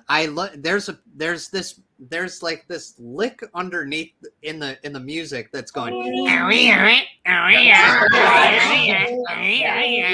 Nine Inch Nails. It's so much fun. Jeff, we might have to adjust some of the lyrics because I'm not sure that Troy exists. I was going to ask you about that. I was going to ask you about that. No worries. No worries. This is the demo, so this is not even 100% what you'll see in the show, but it's such a fun song, and I love it. I love the whole feel of it. I love the instruments that you've chosen. The sound. It sounds so grungy, and again, it sounds. It is giving me all of those fun labyrinthy sounds, like that synthesizer. It sounds dirty and cool and funky, and I'm really excited to see these three trolls kind of tear it up. Can I say what I said? I said some poetry back here. I said, yesterday's prude girl is tomorrow's gross girl. Can I get an amen? Amen. Amen. Amen, mama. Thank you. Thank you. Amen. Thanks, Nick. Thank you, Mariah. Thank you. Yeah, so it's going to be super fun. It's going to be Mariah, Angela, and Lauren Lopez as these three trolls. We want you, because the trolls, you know, we've said this before, they wear these skin suits so that they can take the guise of humans. Trolls in this world are hated creatures that are hunted because they are very dangerous. They eat people, all this kind of stuff. So they have to put on this facade of these skin suits of these women that they skin. And so I'm really excited for when you're in your human forms. I really want it to be like the Sanderson sisters. I want to see these three funny, just over the top female villains traipsing all over the stage and just really hamming it up. I think it's going to be a lot of fun. It's going to get there real quick, and then we're going to go even farther somehow, and we'll do the play. Screech asked, will the skin suits just be the actors not using the puppets? No, we're going to skin some real people and put them in other suits. Put them inside. We already signed the contract. The puppets are inside the skin suits. No, I think Is that a tier that people can pay for to be Yeah, skinned? yeah. There was somebody earlier spamming the chat saying "Skin me, Angela." Skin me. So, Oh, wow. They want to buy it. They want to buy it. Jeez. What's our next goal? Hey, Thomas Sanders. Let's Oh. take a look. That is. It would where are we be at 20. right now? It would be 22, right? Were Yeah, we doing it? 322. Yes. Let's do 322. And All right. 325 is our silver budget, so we're almost there. We're almost there.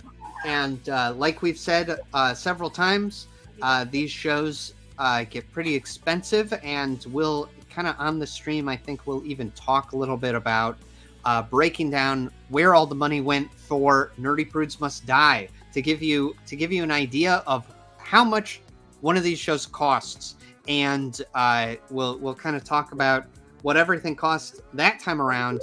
And that time around, the characters were wearing things like blue jeans, and the sets were a little set of bleachers and some school chairs. So this time around, we are going to be trying to, create a fantastical world. So the more money we raise, the better the production can be. The more we'll be able to do with our set and with our costumes and things like that. What's this spot right here in the middle? Hello. So we're gonna unlock the next song demo at $322,000. And the next song, I really love all the songs in this show, but this next one might actually be my favorite song in the show. This is a song that is going to be sung by Ella, and then some other characters that we haven't even discussed at all during the campaign, because we don't want to spoil. I don't want to give everything. everything away. This is my favorite song too. I love this song. So this is kind of the happiest song in the show, and so I don't want to spoil too much, but this is a fun. Ella is excited about something in this show, in this song, and it's a really fun song, and I'm really excited for it. It's one of my favorite. It might be my favorite one in the show. It's really fun. So we'll unlock that at 322,000. We're really close to 321,000. So it's really only about $1,200 away from unlocking that song demo. In the meantime, do we want to take a look at some more of our reward tiers? Yeah. Okay. Let's kind of pick up where we left off. I'm going to share my screen. If I freeze when I do this, I apologize. Okay, here we go.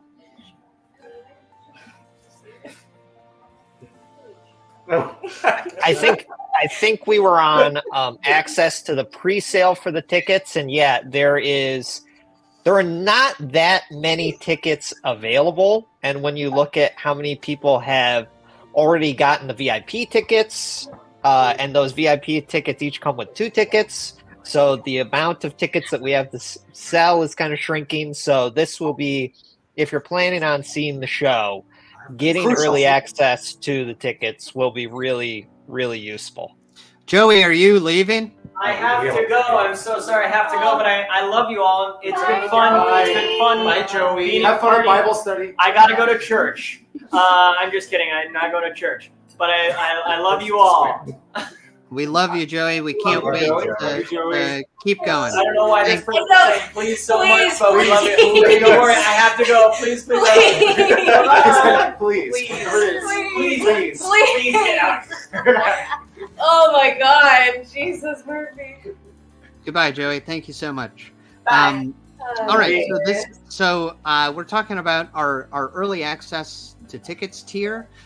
Again, this is going to be useful if you want to come see the live show. You can have first access to buying those tickets. There will be an exclusive period of time where people only with this access will have access to going and buying those tickets. In addition to that early access, you also get your name in the credits. You get the behind the scenes featurette. You get the composer demo album. You get the access to the ticket pre-sale, the early access to tickets. And all that just for $50. So Well, pretty good. no, the stream is not over in 15 minutes. We No. still have an hour and 15. We have an hour at least. Yes, we have an hour and 15 minutes. This is a 3-hour stream, not a 2-hour stream. So Yes.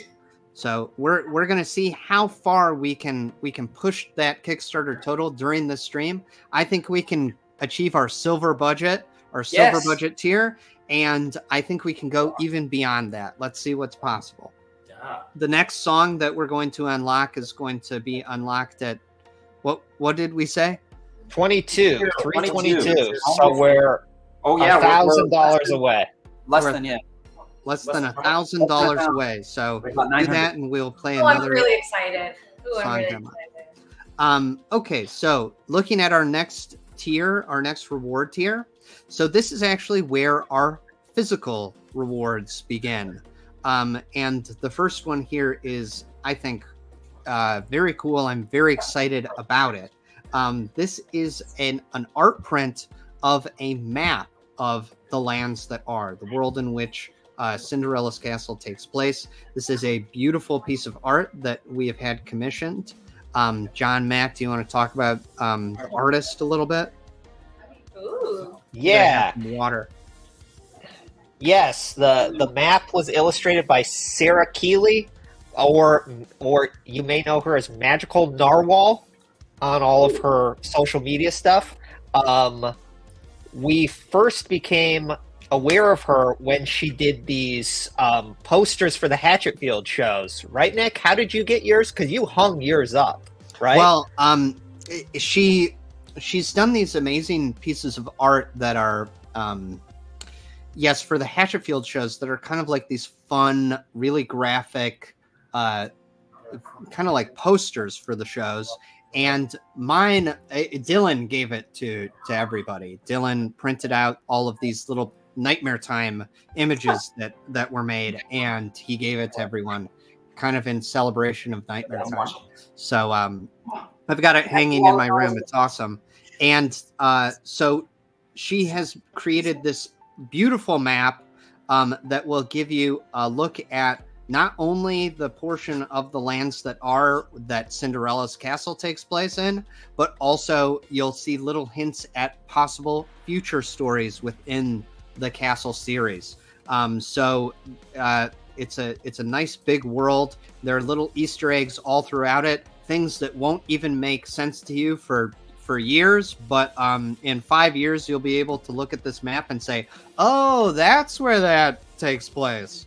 Nice. If we end up doing future things. So, Are we able to talk a little bit about what part of the map Cinderella's Castle takes place in? Absolutely. Let me even try to pull up this map so that we can. Yeah. There's so many wonderful details that Magical Narwhal added to the map. It's really, really beautiful, and the full print of it is such an awesome work of art. It's Yeah, and I've heard some people asking how big is it going to be? It's going to be a big map. It's going to be 24 by 36. So it's going to be pretty big because I wanted this map. I wanted to frame it and hang it up on my wall. That was the philosophy behind all these rewards. We said they have to be something that I would want. Yes. So so everything is as high quality as we can make it. We commission artists to do everything. So everything has a very artistic, handcrafted feel, and we're trying to make quality was the name of the game with these rewards. So we hope you like them. I'm going to show you a little bit of this map here. Awesome. All right, can everybody? Here we go. The map. The map of the lands that are. Very pretty. So It's so pretty. it's beautiful. I love the colors in it. I love the graphic style. I think there are so many fun little details all over the place here. So let's see if I can zoom in here. I just want to live in one of those little huts in front of the I King's know, Castle. they're so cute. Right near the water. Oh, look at Yeah. this. Okay, so Can everybody see this? What's going on here? Yes, we can see it. All right. So if you look on this map here, you will see, first and foremost, right here, the House Ashmore. This is where Ella lives. This is her noble house that has been overrun by trolls, taken over. You can see it's kind of dilapidated in a poor state. The House Ashmore in a forest called the Wilder Wood. Next to it is the Old Oak that is going to play into the story. This Old Oak is significant in a way. This is a place where Ella's mother used to go, and so it is a special place for Ella, and it factors into the story in a very significant way. And then beneath it, you will see the swamp, where things like Sir Hopalot is from, and even some of these trolls have kind of come. We also your home. We do also reference the Bridge of Fell Doom in the show as well. So this sort of area, and then here is the Old King's Castle. When we are talking about Cinderella's castle, this is the castle that we are talking about.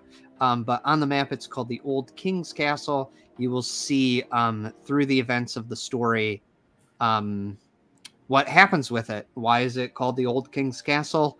What is it? But this is basically the map, the area of the map that we are concerned with here. And Nick, you and Matt live in one of those little houses, don't you? Yeah. We live right in that one, right over by the S in the Old King's Castle. That little house. That's a low interest rate. That's where we live. Those are nice. Yeah. Such a beautiful map. I can't wait to frame this. But you will see that the map is much bigger than just that portion of the world that we're talking about. You will see this. So this whole does map. Anybody want to see a different region? Do we want to zoom in on anything else? The dragon. Oh. Okay. For me. All right. So here is an area of the map. Sorry, it's floating for some reason. Over here we have the castle that was. Oh yeah, we reached our next goal. So wonderful. Pause this for a bit and let's come back to the map though. We'll come back to the map and we'll continue to. Castle that was. The castle that was. Was what? Was what? Sorry everybody. I think I'm Don't frozen. apologize. You're fantastic. That's right. We can hear you just fine. Should we set up the next? Yeah. I'm just. Has this thing been removed? Yeah. Yes, it has. The map is gone. The map is gone now. Yeah. Oh, great. I think I'm just frozen. My long neck. Okay, so this next song that you're going to hear is a song called "Last Forever." This is a song sung by Ella Ashmore when she's very excited about something, and she is joined by two characters that are significant in the show that we have not talked about anywhere in the campaign, and I think we'll kind of keep it that way because we don't want to spoil the show too much. But you can listen to the song. Can everybody still hear me? Yes, you're coming in just fine. Okay, great. Awesome. So, can you see me or am I frozen? You're frozen, but you never look better. But we're ready to throw it to the song whenever you are. Okay, great. Why don't... Here we go.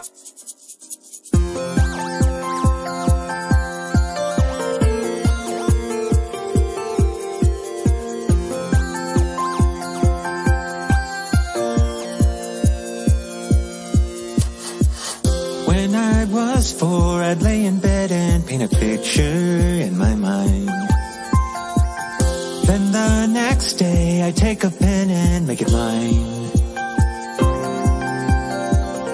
And through the years, the canvas might have weathered away, but the paint, it still hasn't dried. I've been thinking about this day as long as I remember.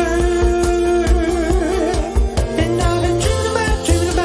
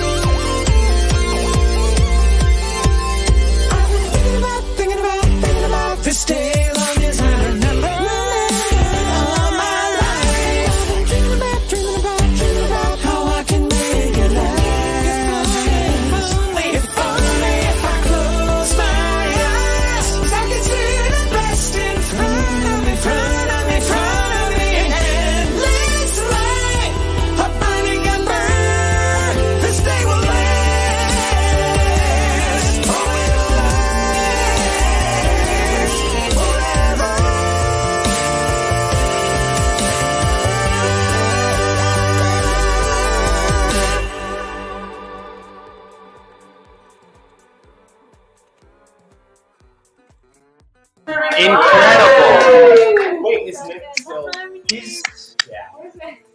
Nick will be coming back soon. And now Matt and I are going to be taking over hosting the stream. Isn't that right, Matt? Yeah. Yeah.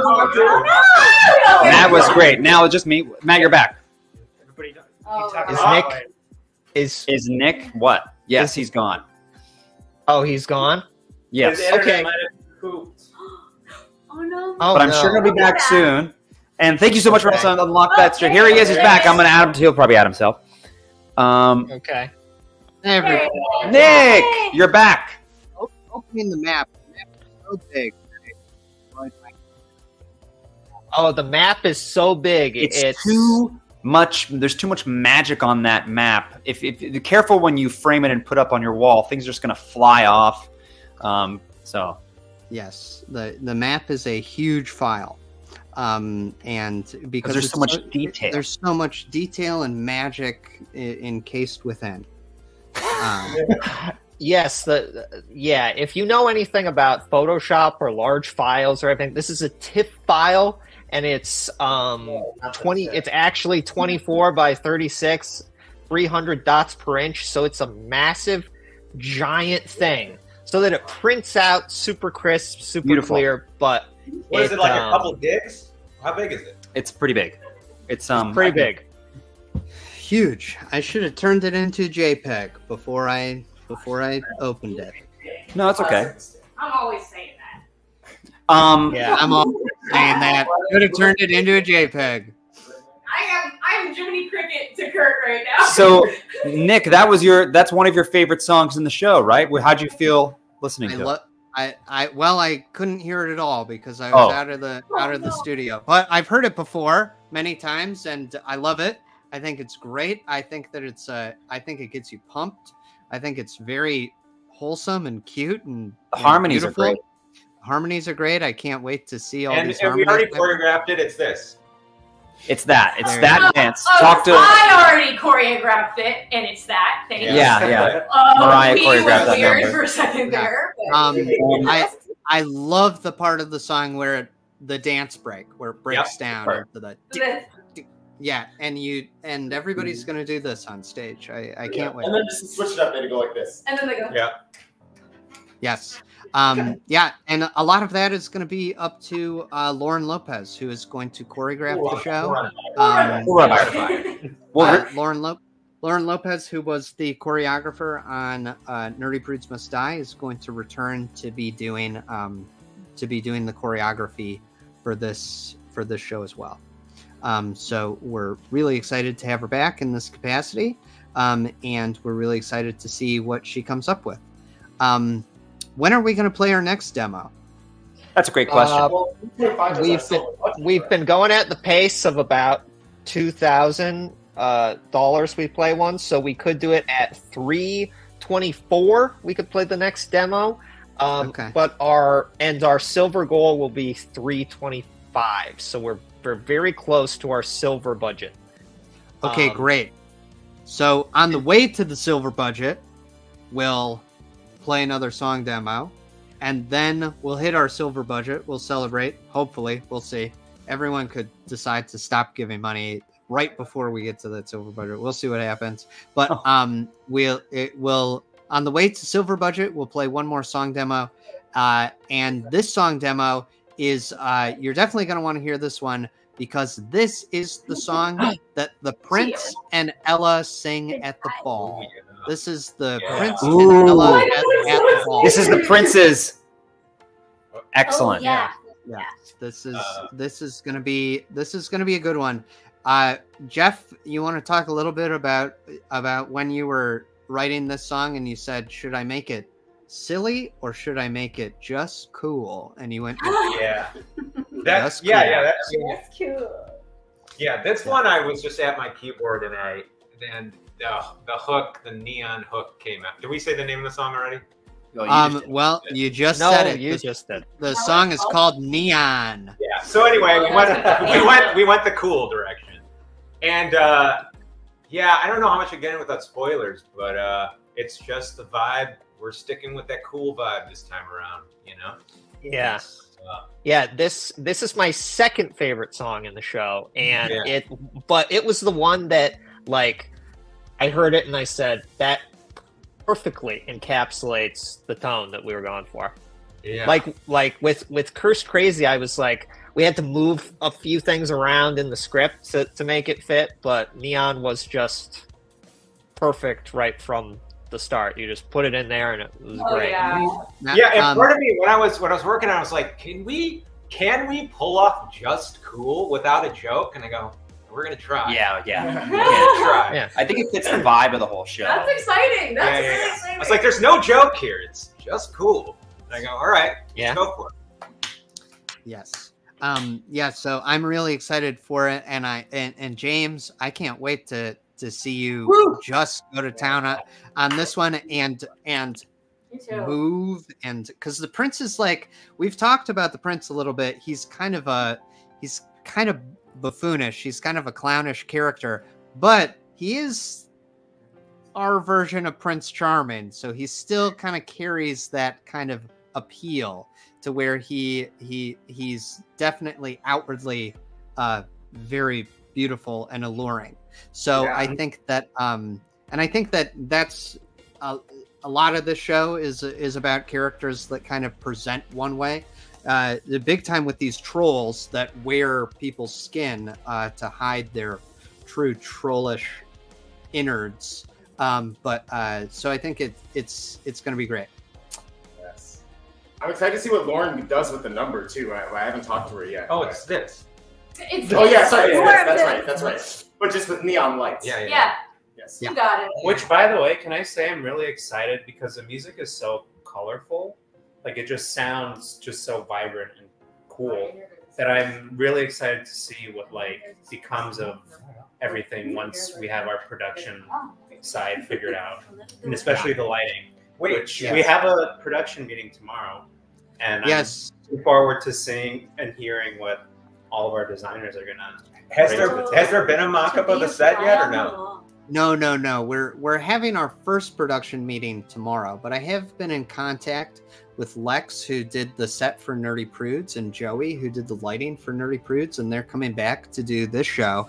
And they're already writing me messages going like, I've got all these ideas, because light is also, you will see, very important in the story in this show.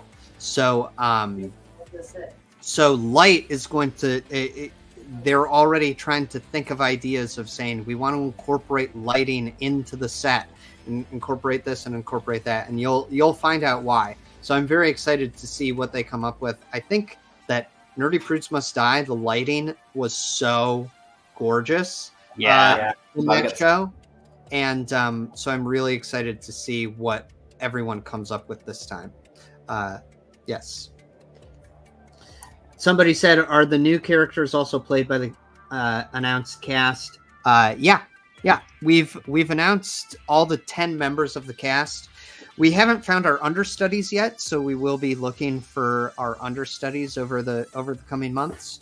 But we have our 10 key cast members, and like many Starkid shows, we have these cast members playing several different characters throughout the course of the show. So while we have announced who all the 10 cast members are, and we have announced kind of the main characters that they're playing, that isn't every character that they'll be playing. Yeah, we don't want to give everything away. These two characters in particular we don't want to talk about, but in the writing process, they were my two favorite to write. I had a lot of fun writing them. Yeah, the two characters that sang with Ella in Last Forever. Yes, they are also two of my very favorite characters. When we were writing them, we had so much fun, and we said, these two are great. Yeah, I was just, they just wrote themselves. Yeah. Sometimes characters are stubborn, and they're hard to figure out, and then sometimes you are blessed with a character that just writes themselves. The Prince just wrote himself. Didn't have to do anything. Yeah. The Prince was easy. And easy. Yeah, and Thaddeus kind of came along with the Prince, where you just go like, all right, here's this guy being ridiculous, and what would you say in response to that? So those two are a funny pair. Sir Hopalot and Crumb were pretty easy to write, honestly. Oh yeah, yeah. You know, they were easy. But you know, this happens every show. Some of the characters are great, and these two characters that we haven't even talked about, and we won't talk about them because we don't want to spoil everything in the show. They were super fun to write. Well, you're talking about the two characters that from the last song? Yes, from the last song, from Last Forever. Sorry. Are there which characters are the hardest to write? Somebody said. Usually it's no. We actually got into a little bit of writer's block with the trolls. We had a difficult time. We had a difficult time with the trolls because and we were like, we were like, oh, this is going to be so easy. We're going to have such an easy time with the trolls. They're gross trolls. And then we got to the first scene with them, and we were like, I feel like they should be better. I feel like they should be funnier and grosser and everything. And we were having a really difficult time. And we kind of did a draft where we were just like, we just need to get through them. We just need to get through them. And then we got to the next scene with the trolls. And then suddenly the trolls got easy for some reason. And they were just, boom, easy. And then we went, okay, now we can go back and fix the previous scene. You know, sometimes it just takes a while to get something started up. So, yeah, to get your hooks into it. Yeah, especially those were probably the most difficult.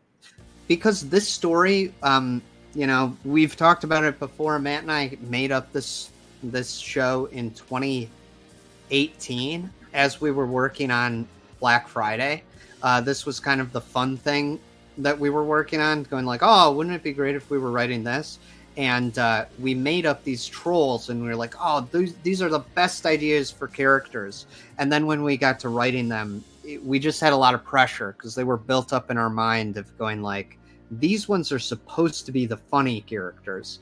And I think we ended up cracking it and getting them, but it took us a while to get into the trolls.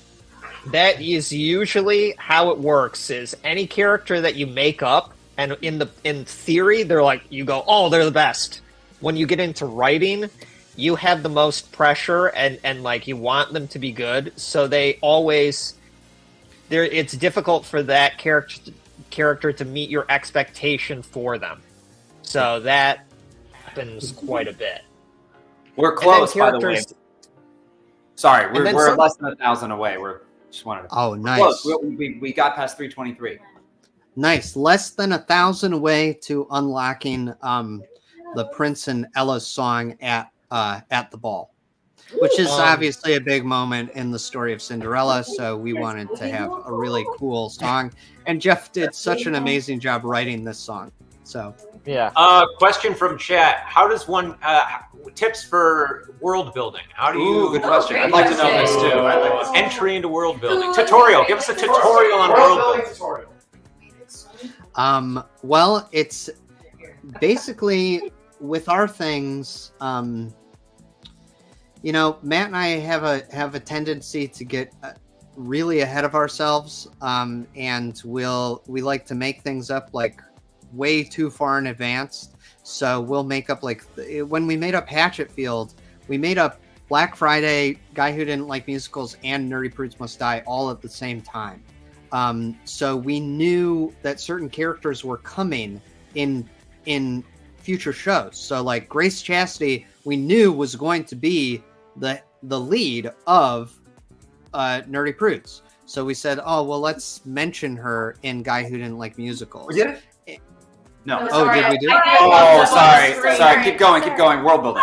Sorry. So it really just comes with making up too much stuff at one time, and you go like, okay, well, I know what's coming, so I'm able to put little details in it throughout. I would say when you're building your world, you want to plan, but don't so rigidly plan it out that there is no room for exploration or to be able to follow your whims. Yeah. Because if you make up a world and it is too strictly planned out, you're going to get really bored really quick because suddenly all of the excitement is gone. So I would say build in some flexibility. But also, wouldn't you say that generally you write a story first, then the world follows that initial story, or no? Yeah. The story dictates everything. Right. So usually, especially when Matt and I are making up a series like this, we want to make sure that each one stands on its own 2 feet and is its own thing. Like I think when in Hatchetfield with Guy Who Didn't Like Musicals, Black Friday, and Nerdy Prudes, you could watch any one of those things without watching the other ones, and it would make sense to you. And we designed it that way. So we definitely, when we're making up these worlds, we try to make them loose enough so that any story that we make up can fit within it. So, but like when you were writing Guy, there was the initial plan was just this one musical, right? It wasn't the world of Hatchetfield didn't come with the original idea, did it? Like as a because we made up Nerdy Prudes Must Die first. Oh right. And then we made up Black Friday, and then we really cracked Guy Who Didn't Like Musicals last out of those 3. But when we made up Guy Who Didn't Like Musicals, we were like, this should be the first one because it's the easiest one to write, and it's a really good idea for just a musical, for just a standalone musical. So we did that one, but that's why they talk about Hatchetfield so much. Really, if it weren't setting up Hatchetfield, you wouldn't have had to mention the name of the town that they live in so many times. Right. Yeah, we probably also, if we weren't setting up Hatchetfield, McNamara's entire scene might not be necessary. But we specifically wrote him in because we said this guy's coming back for Black Friday, so we need a whole scene about him and how great he is. Yeah. So and we knew we loved McNamara, which is why Paul says in the show, he goes, he was a great man. Yeah. It's like he talked to him for 2 minutes, and it's not like McNamara was that nice to him. We just liked McNamara. Yeah, he was gonna kill Paul. Yeah. He was a great man. But he was a great man. Jeff, a song. That was a great Any tips on writing songs, Jeff? Yes, Jeff. Songwriting. Sure. I'd say number 1 tip is you got to follow your ears. It's like you've got to say yes to everything you hear. And as you say yes to everything you hear, you're gifted more stuff. I think a lot of writers, I think this is true music or words, we shut down our ideas that come to us way too quickly.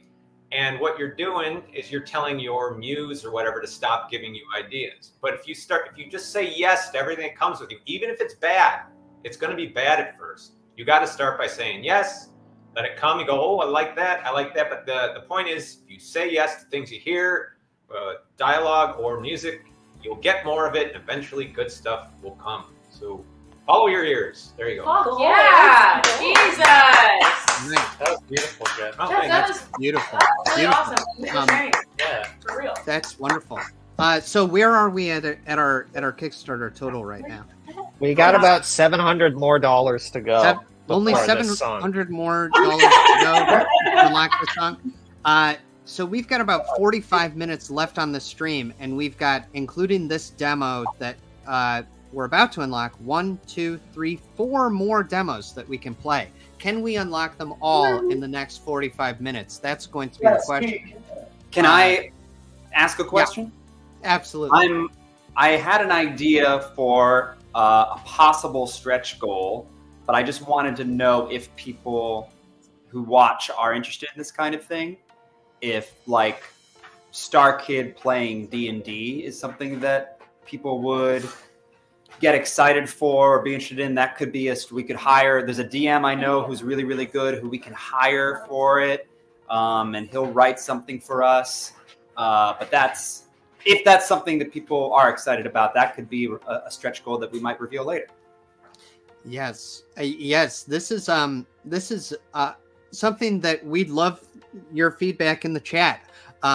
Your ideas for the sort of things that you would love to see us, kind of do on these streams. Like John said, this idea of organizing a D&D game. We would try and do it right, where we would have a dungeon master come in and kind of be guiding us through a nice D&D game. So and I think it would be live too, so it would be, it wouldn't be over. Everyone would be live in person, performing it and rolling dice. So just keep an eye on something like that. If that's, let us know, comment, and if that's something that you're interested in, we'll make it happen. Yep. So it's that last stream is going to be 12 hours, so we got to fill it with something. Yeah, we got to fill something, but we want to do it right. We'll get a really good DM to come in and build something for us, and So it's looking like everybody's saying yes. Everybody's saying yes. Please, okay, good. Great. Good So to know. we'll look into that. Another thing that we actually never really finished going through our reward tiers. Yes. So let's try and get through our talk about the remaining reward tiers here. So we've got. Yes. So we have our map of the lands that are. We talked about it. It's so big and beautiful that it crashed my computer just opening it. So you can get that at $75, and you in addition to that map, you will get everything beneath this. So you will get your name in the credits. You'll get the behind the scenes featurette. You'll get the composer demo album. You'll get access to the pre-sale, to the tickets, and you will get this beautiful art print. So we've got that going on. The next one is a classic, tried and true classic. Is the sweatshirt. Is the Cinderella's Castle Kickstarter sweatshirt at $150. So this is, again, we're going for quality with these, and we're going for trying to create something that's really fun and cozy. Super can everybody comfortable. Hear me? Super comfortable. Yeah, I can hear you. Everyone can hear me. I think. You're coming in clear. Okay, great. Am I frozen again or no? Oh, slightly frozen, but we can. Yeah, but vocally you're beautiful. Wonderful. I've never sounded better. You've never sounded better. Yeah. All right. So and these sweatshirts we have a design by Jen Lang, Matt and I's sister. So they're these beautiful, really fun, graphic, beautiful sweatshirts. And what are the size ranges on the sweatshirts, by the way? I've seen that a couple of times. I just wanted to check. The size ranges? Yeah. I think it's any size, right? Okay, yeah. I think it's small through extra large. I'll double check. Yes. Yeah. I think it's small through extra large, or we're ordering these from Ann Arbor T-shirt Company. So they are our long time collaborators on merchandise. So any size you can get through them, I think, will be available to all of this. So then in addition to that sweatshirt, you will be getting your name in the credits. You will be getting the behind the scenes featurette, the composer demo album, access to the pre-sale ticket, and the map of the lands that are. So you will be getting all of that, and you'll also be getting the show, because mainly you're also paying for Cinderella's Castle to exist and for it to be on YouTube. And we really appreciate that. So we have our sweatshirt. At $300, we have our Sir Hopalot plushie. I think this is going to be a lot of fun. We're currently in the design process for the Sir Hopalot plushie. It is going to be, if you liked the Wiggly doll, this is going to be a similar sort of size to the Wiggly doll, and it's going to be a nice little stuffed animal of Sir Hopalot, who I think we're all going to love. He's a noble knight figure, and you can have one of your very own. So that's at $300. And you will be getting everything that we've mentioned before, plus the Sir Hop-a-Lot plushie.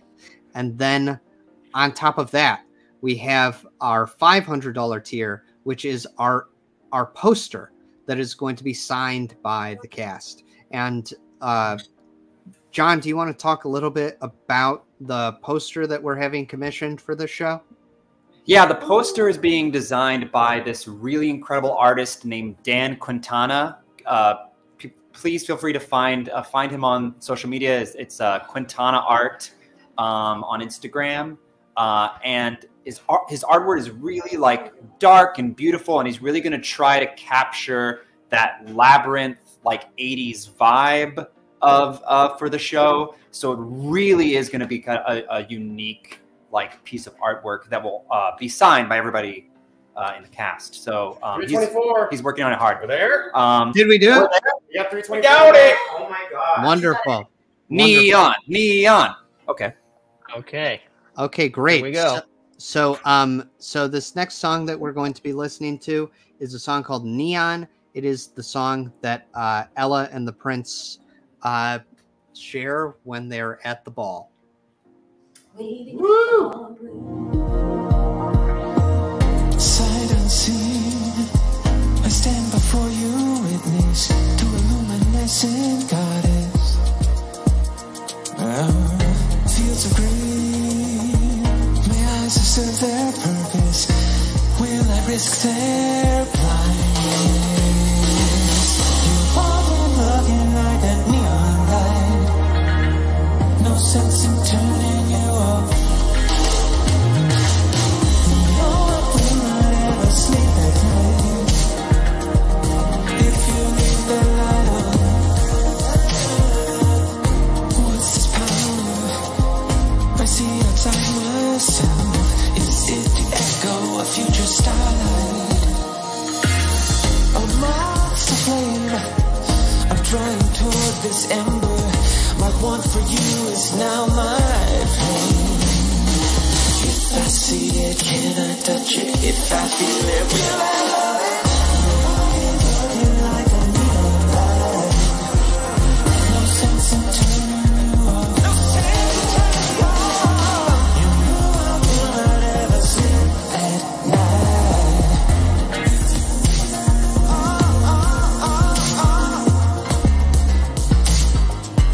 I think I'll leave it.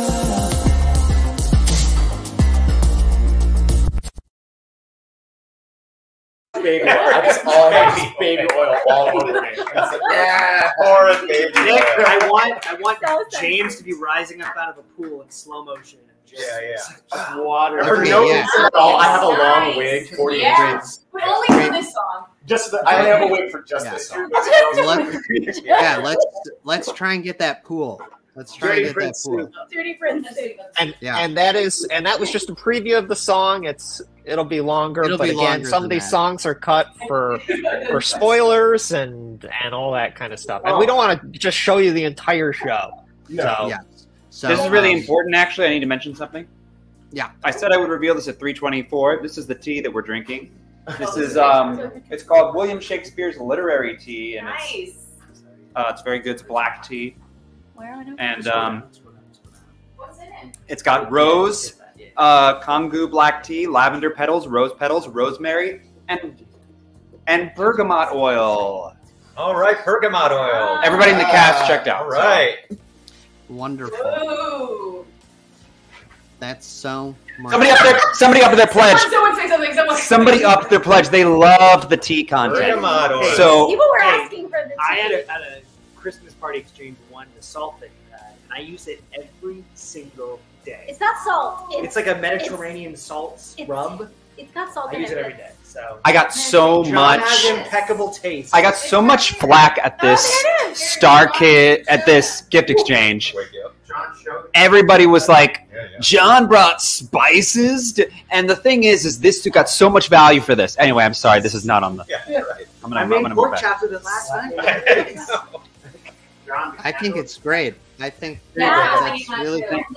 Where did you get that tea, John? Where'd you get that tea? Where did I get what? The candle or the tea? Or the Where'd you get the tea? It was a gift from my mom. I love it. Where'd She your sent mom it. get the tea? I think there's a British tea store in Lawrence, Kansas. If you are, University of Kansas, KU, Lawrence, and it's I forgot the name of the store. I think it's called Brits. All right, everybody, go to Brits. Get that tea. Go get the tea. I saw in the chat that people were talking about the tea at that. I thought you were talking about a secret. A secret? Well, that's what I thought too. I thought he was gonna spill the tea, but it was real tea. Look at you, Nick. You better be hip with the lingo. Yeah, Nick. Come on, Bring Nick. us on. We want the lore drop, John. Fix All it right, now. fine. There was some spill the tea, and then there was some tea reveal requests. Spill the tea. It was all the tea. Okay, I'll think of a secret and then I'll spill it. Yes.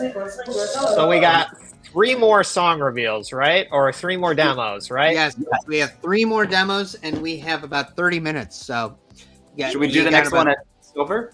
Or let's do the next one at silver. Let's do the next one at silver to commemorate our silver budget. So this is in less than $700. We are going to not only. What happens at the silver budget? What happens? We float away. We So anyway, the silver budgets are, these budget tiers are going to unlock are going to give us the ability to create more in-depth set, more in-depth lighting, more in-depth costumes. We can pay everybody a little bit more, which would be great. Just to give everyone a basic idea of where this money goes, I actually pulled up the budget for Nerdy Prudes Must Die. Let me see. There's the tea. This is what I want, math. That's Let's give me tea. numbers. Let's get some numbers going on in here. Behind the scenes. Yeah. Okay. show me the tea. So just to kind of, I don't want to bore everybody with looking at a spreadsheet right now. Please, So I'll Starkid spreadsheet. Please give me the spreadsheet, please. Okay, do you want to see a spreadsheet? Yeah. I just blew out the microphone. I know. Okay. Let's see it. Let's see a spreadsheet here. Okay. So this is going to give you an idea of the cost of one of these shows. And this was just for Nerdy Prudes. This was just for Nerdy Prudes Must Die. So this is going to give you an idea. We had a projected cost and we had an actual total of what things cost. So the scenery, our budget for the scenery in Nerdy Prudes Must Die was $6,000. And it ended up costing $7,079. And if you remember Nerdy Prudes Must Die, our set was, those beautifully painted, beautifully made, but, those kind of hanging fabric and then that little riser. And we also had a bunch of school chairs. The school chairs are actually not even included in that $7,000 budget. The school chairs each cost $100. So you wouldn't think about it, but the school chairs actually added $1,000 onto that budget. So $7,000 budget will basically get you almost the Nerdy Prudes Must Die set. For costumes, we had a budget of $5,500. It ended up costing $6,852. And again, in Nerdy Prudes Must Die, people were wearing things like jeans and a t-shirt and varsity jackets and things like that. This time around, we are going to be trying to, create this magical, this kind of, this fantasy world. So the costuming, as much money as we can raise for that costuming, the better. And yes, for people who are asking about the school chairs, yes, every single school chair that you sit on, that you take completely for granted when you go to school, cost $100 each chair. You don't think about it, and they seem like we made our silver budget. We made our silver budget. Oh my gosh! Spreadsheets! Spreadsheets work. Yeah. Transparency works. Transparency and spreadsheets. So Nick, we're gonna I gotta go. Yeah. What's up? I just saw the performer projected was 44, but it's 64. And I'm just so What curious. happened? What happened? Yeah. Right? So this is a big thing. So we'll get to playing our demo right after we talk about this. So you will take a look here. Our performer estimated budget was $44,000, and this is with paying each one of these performers $3,500 each. So this is not a situation where these performers are making, like $30,000 each for these shows. We pay everybody about $25 an hour, about $100 per performance and per rehearsal. So just that, we had an estimated budget of $44,575. It ended up costing $20,000 more than that because of equity fees. Because this was something that we were not anticipating when we went into doing the show. And then because now, again, it's just another thing why these shows get more and more expensive is that as we all advance in our careers and hopefully everybody becomes a part of equity and everybody does this, this is all good. Being a part of the union is good. Being paid this sort of productions, it's all good, but it all costs money. So in order to pay everybody that $44,000 whatever dollars, it costs $20,000 extra from the company because there are things that you have to pay into, like, healthcare programs and insurance programs and things like that. So this was something that we did not anticipate 100%. So anyway, yeah, it seems like a lot of money until you see where the money goes, and it just goes like fast. It just disappears. Yeah. So just really briefly, going through this, you'll see that our actual cost, our estimated total was $300,000 for the expenses for Nerdy Prudes. It ended up costing $245,000 just to do Nerdy Prudes Must Die. Wow. And again, this budget doesn't even include many things. Something that is not included in that budget is Matt and I took no fee for writing the show in that initial budget. Hey, we love you guys. Let's rock and roll.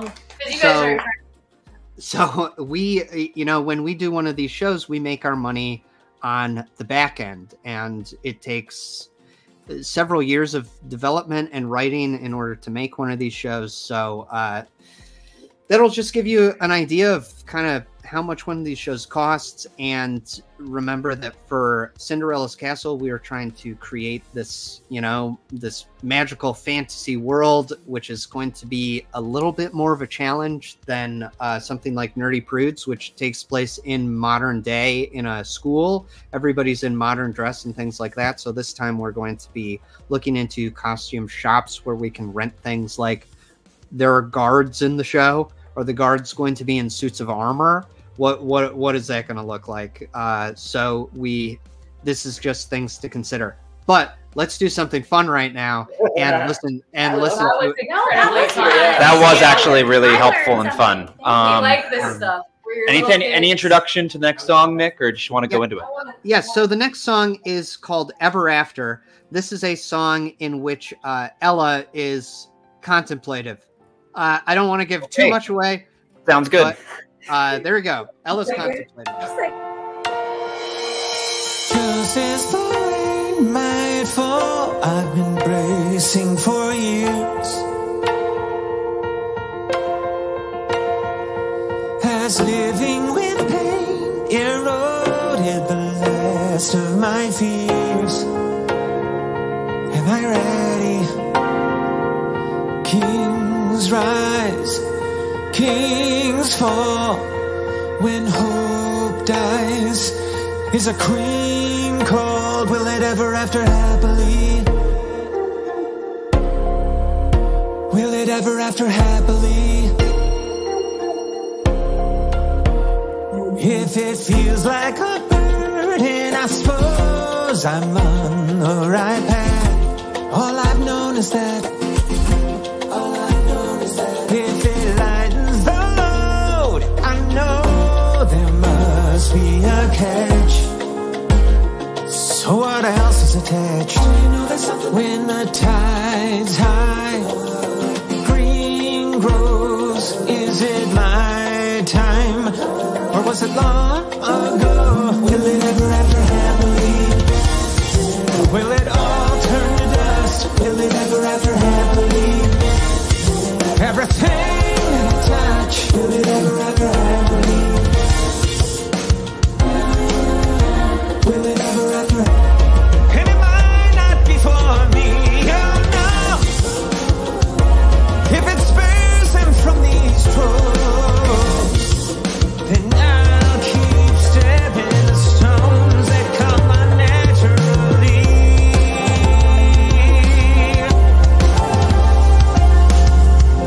When I was 4, I'd lay in bed and paint a picture with my thoughts.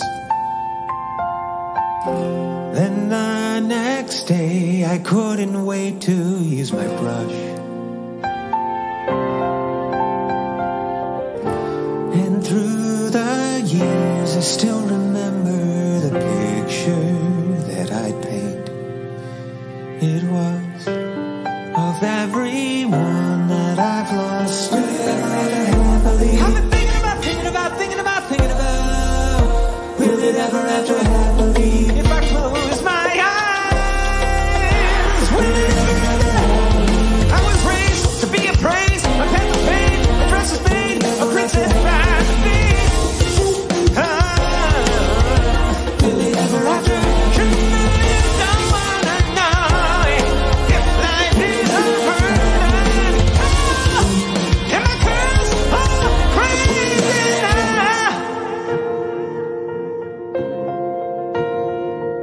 As living with pain eroded the last of my fears. Am I ready?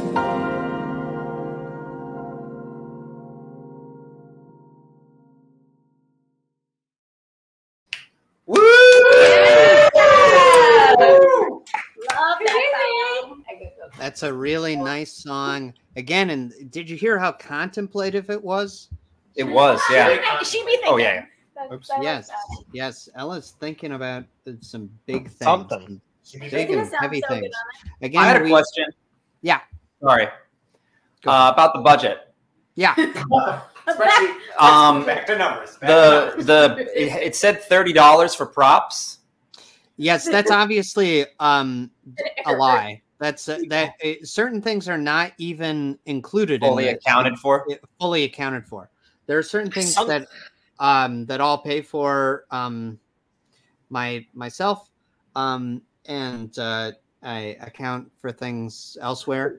But no, the Black Book was not included in that, because the Black Book, for those of you that don't know, was actually commissioned for Workin' Boys, for an early version of Workin' Boys. And the Black Book certainly cost more than $32. So it costs a lot more than that. But it's beautiful. It's a beautiful work of art. And Meg Lloyd, who created the Black Book, did such an amazing job. Yes, it was created for an early draft of Workin' Boys, but Workin' Boys then we wrote that version of Workin' Boys pre-pandemic, and then during the pandemic, we started doing Nightmare Time. And a lot of elements from Workin' Boys got lifted out of Workin' Boys and put into some of the Nightmare Time stories. And then we even ended up lifting the summoning from Workin' Boys and put it into Nerdy Prudes Must Die, and including the Black Book. Awesome. So I have another question. Two more songs. Yeah. We have two more songs. We have 20 minutes. So let's do the next one at, what do we say? What do we think? 326? We're 325 right now. 327? 327. 327. All right, 327. We can do it. We've got 20 minutes left. let's see how many more of these song demos we can unlock. We've got 2 more demos to play for you. This next one, again, I don't 100% want to give too much away, but it's a very nice song. and what can you say about the last song? All right, so this song that that we unlock, I really can't say anything about it because it would be giving too many spoilers away. I can't tell you where it is in the show. I can't tell you exactly. I can't tell you anything. But the last song is the song that the Fairy Queen of Sweet Dreams sings to Ella. Oh, unlock it. So that is and that's not this song. That's the next song. We got 2 more. So if we get to 3:27, we've got a little less than 20 minutes to unlock these 2 songs. So if you want to hear the Fairy Queen song to Ella, we'll get to that one. That'll be the last one we do because that one's kind of a big one. Yeah, and again, these songs are out of order, and we're not playing all of them because, again, we don't want to spoil the show. Yes. Who did Spotify remove? Folder. Well, we're into the kind of final push 18 minutes. What would you like to talk about for these last 18 minutes? Should we... I have a question. Oh? I also have a question after Yeah. that. Paul has a question. I guess, what are you most... Jesus Christ. Are you sure? I actually had a You sure you question, have a Paul. damn question? What production elements, like of the live show, are you guys most excited about? Like, it maybe more of a Nick question if you have like a particular directing thing that you're envisioning. He got there. He could. Yeah. Obviously, I'm. Oh, and people are also asking to finish going through the rewards, which we will do. I'm certainly excited about these puppets and making these puppets. So, but that's something that I have to do. So it stresses me out. So things that I'm just purely excited about. I'm really, really excited to see all of these production elements, to see the costumes, to see the set and see the lighting. I think that it's going to be a lot of fun to see it all come together. I'm curious to see how they synchronize with each other. Like I said, the light is ends up being an important element of the show, even for the story. So we have, our set designer and our lighting designer are trying to work in tandem, incorporate lighting into the show. So I'm really excited to see how that comes together. I have one quick question. Is there anything you can say about the costumes?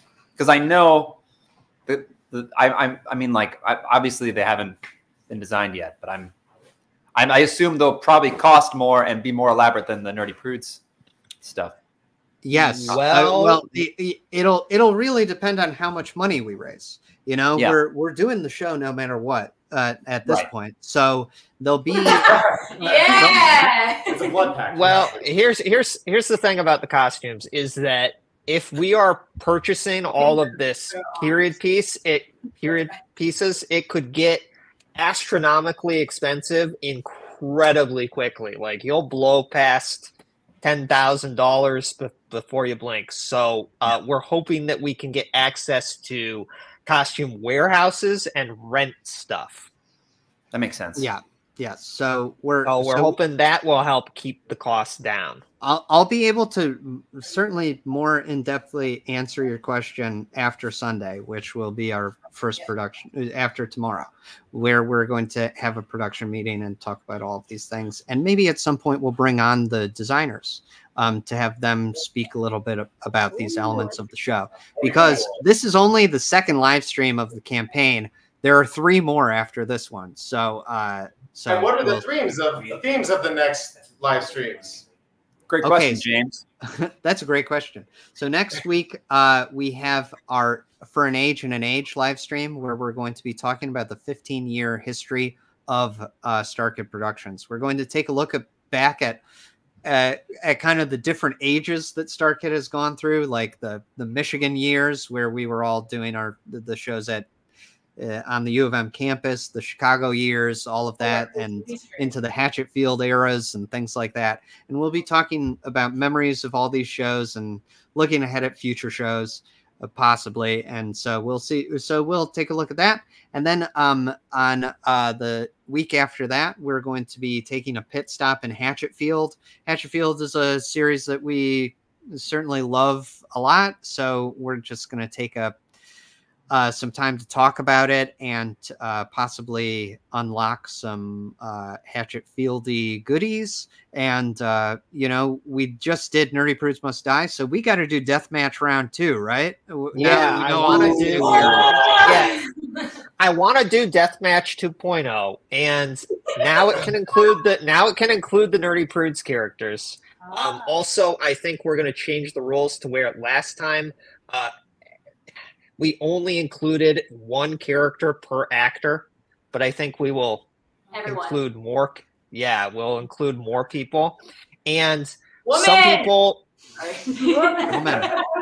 woman might sneak in there, but the reigning champion last time, Xander has to step out because he's too powerful. Too powerful.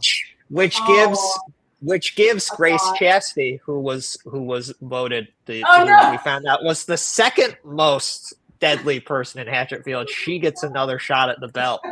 So yeah, we'll because see. You know, now we've seen Nerdy Prudes Must Die, so now you're fully aware of what Grace is capable of. And you know, last deathmatch didn't include, you know, Max Jaegerman and things like that. Oh, so, that's crazy. Yeah. A thing that I would also Max Jaegerman alive though, or can it be Max dead? Great question. Because Ghost Max is a completely different thing. Yeah, very different. Maybe we'll do both of them. Who knows? Thank you. Who knows? A thing that I'd also be curious to talk about. This will be obviously hypothetical, but I think it'd be interesting to talk about who would beat who amongst the Lords in Black. Yes. Because you know, the Lords in Black are obviously immortal. They in some ways cannot die. But who would win and how would they do it? I think that'll be interesting to talk about. So we'll be doing our Hatchetfield stream, and then the final stream will be our finale stream. That is our 12-hour marathon stream, where we're going to be doing various different activities, talking about the show, and kind of bringing everything to a close. All right, so right now we're at 3:25. So close. 6:59. So we're less than, you know, $1,400 away from the next song, which is it's really good. I can't tell you anything about it, but it's great. It's but I can tell you this is the one that Jeff wrote that is kind of inspired by like a gospel, kind of a gospel-y sound to it. I think And it's you going can't to say be. who sings it? No, it'll ruin the whole show. It'll spoil the whole show for you if you know who is singing it. So we've got that. We've got that going on, and then there's even another song beyond that. So if you want to hear these two songs, we've got about 11 minutes. Let's see if we can get it up to even 3:27 is our first goal. So very close. if you haven't backed, now's a good time to go and back the campaign.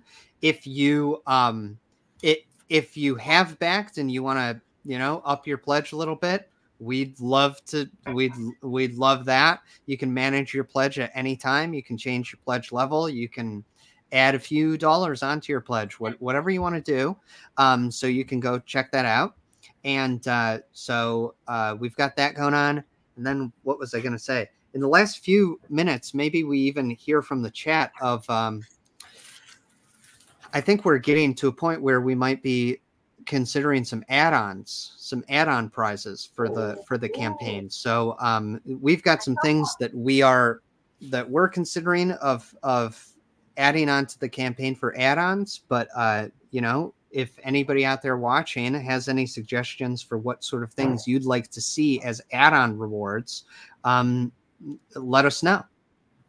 I saw people talking about the sweatshirt. Pins. like as an add-on. Stickers. Instead of you can play. Anything else you can think of? Yeah, whatever you. Swords. Bumper stickers.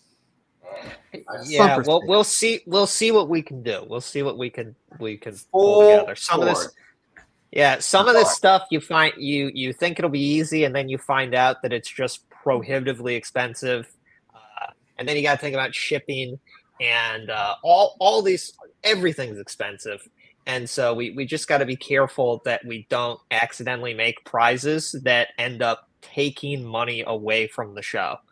Right. Because yes, that is a big thing. You got to be careful when you do one of these things. All right, so we're still at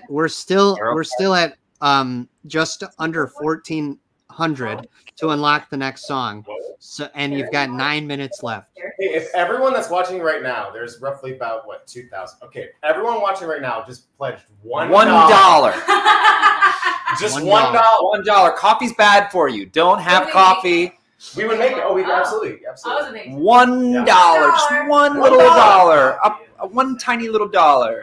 What's the coffee slander? What's that about? Shut up. $1. The $1 day. Also, can I also say, Nick, this is just selfish. I did see somebody said in the chat, tarot cards. That would be. That sounds expensive. It does sound expensive. You're right. We'd have to. Sounds You would where that gets tricky is it's like who's 30 ready to pieces of pay art. paying for 30 pieces of art. You'd go, Yeah, good okay, that point. would cost Never however mind. many thousands of dollars, and then you would have to wait 30 months for the art to be delivered. 30 months, a card a month. All right, as long as we're doing selfish add-ons, what about a V-neck T-shirt variant of the sweatshirt? Oh. For Jeff, just for Jeff, for me. just Jeff. one. Just one V-neck. Yeah, just for Jeff. If you buy the add-on, Jeff will get the T-shirt. Could you make Yeah, the Jeff. sweatshirts and add-ons so people could buy extra sweatshirts for friends and family, like individually? Could that be something since you're already making them anyways? Comment in the YouTube and also comment on the that's an Kickstarter idea. page. Yeah, about this stuff. I don't know if anyone wants that, but I saw somebody say something about, can we buy more t-shirts? Yeah, Yes. there you go. Yeah, We'll think about it. Yeah. Think about it. We're so close. We just have to be careful because it could so quickly become that all of the money goes to making sweatshirts instead of the show. So we got to be careful. So Yeah, Yes.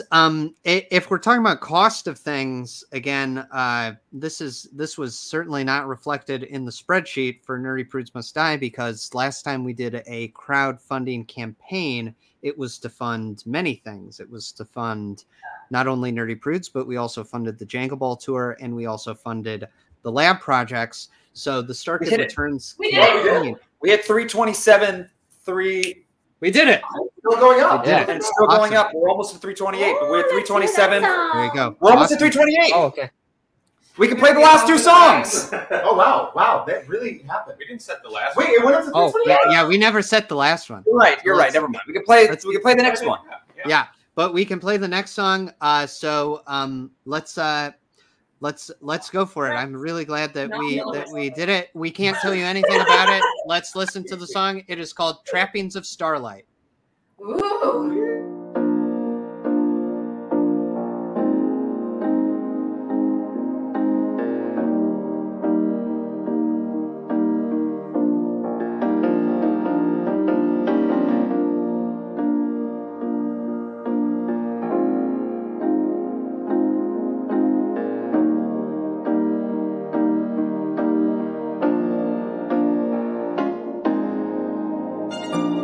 I know you're hurting. Oh, I'm hurting too. You can't see my fury. Oh, but I'm furious for you. My gift seems small, but I give it all in trappings of starlight. All of the people will get back together now. Sunset and sunrise, fearsome and regal, ashes belie a crown. But my love will be fierce, and your love will be missed. I know you're worthy for what we've been through, an unforgiving journey. We've arrived at the truth. My gift seems small, but I give it all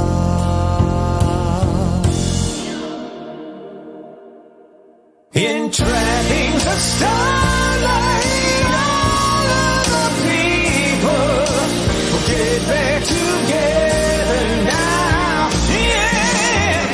Oh, magic at midnight, precious and lethal, lifting the heavy crown. And soon enough you'll know it, 'cause my love will be fierce, and your love will be mixed. Trappings of starlight, all of the people will get back together now. Get together now. Lightning at midnight, fearsome and regal, lifting a heavy crown. Come on, lift yours, 'cause my love will be fierce, and your love will be missed.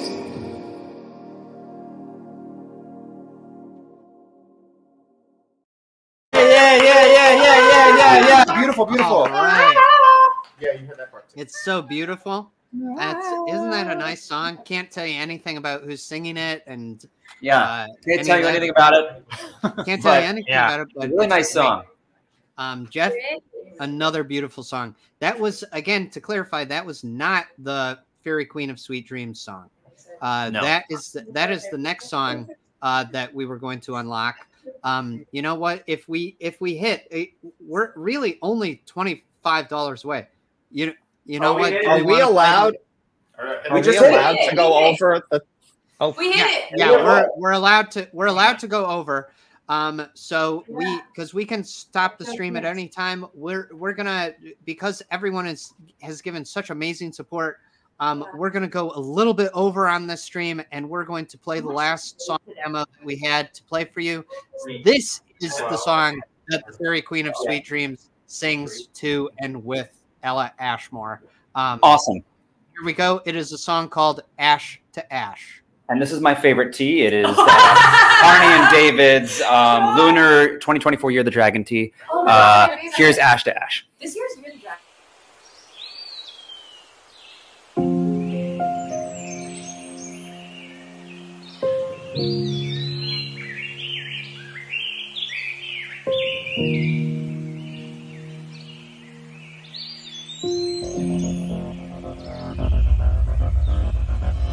Lady Ashmore danced all alone at night in the thick of wild magic. Lady Ashmore burned at the stake in time for her clan to find a tragic The flames of ruination take their hold of every soul and every throne. The house of Ashmore, no exception, no. A story so old, it's nothing but bones. It all turns to ash and dust to dust, and there's nothing left but a vengeful lust. Hopes are dashed and dreams are lost. When the light goes out, only fire is just.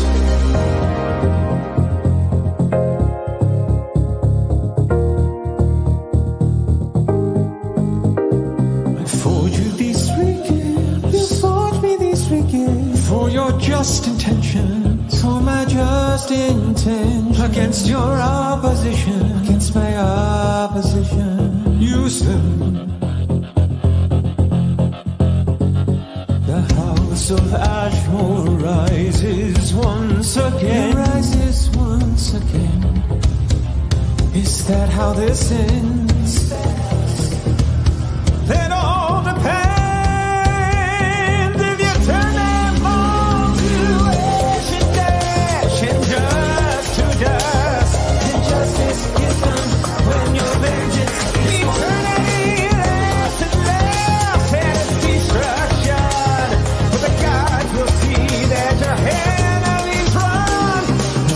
Final, I grant thee starlight, the speed of light in eternal dark. When all things return and all things will start. Dying ember of the flame of life, I shall craft this starlight. Forgive and forget you, I will pardon those I am. I shall craft this starlight. Forgive and forget you. Am I broken? Too late to avenge you. I shall craft this starlight. Ash and dust to dust, and it all returns from where it's from. Dreams are lost, but the gods don't know whose blood should run. Dust to dust, Cinderella, up to the prison before we go. I shall craft me starlight. Ash, dust to dust, Cinderella, trust to radiate and glow. Oh, I shall craft me starlight. I shall wrap thee in these cinders, Elle. You shall be as radiant and terrible as I.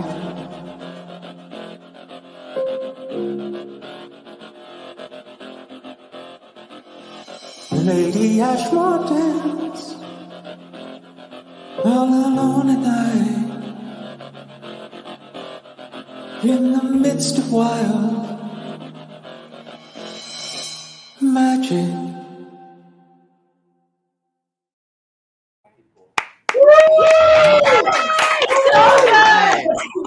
All right. Awesome. Ash to Ash. What a fun way to end the stream. Thank you all so much for being here. In terms of the rewards, we basically got through all of them. The only one that we didn't talk about was the VIP ticket. That's at $800. You can get, if you get the $800 VIP ticket tier, you can get everything below that, plus a pair of tickets to come and see the show. And you'll have early access to the theater and early access to the Starkid merchandise store that we'll set up outside of the theater. And so the best seats. And you get the best seats in the house. And everything beneath that too, as well. And everything beneath that. We had some one-of-a-kind rewards, but they all sold out.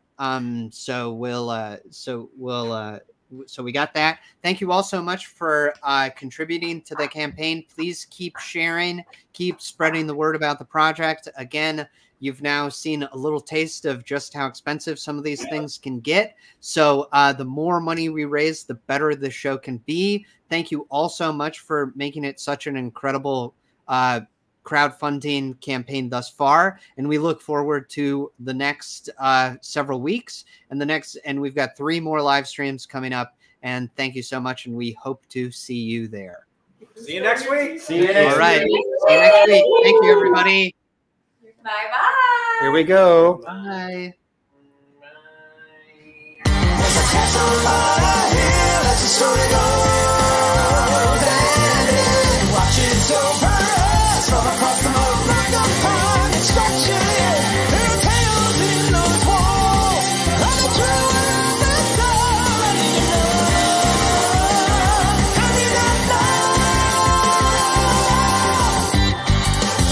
Let's go.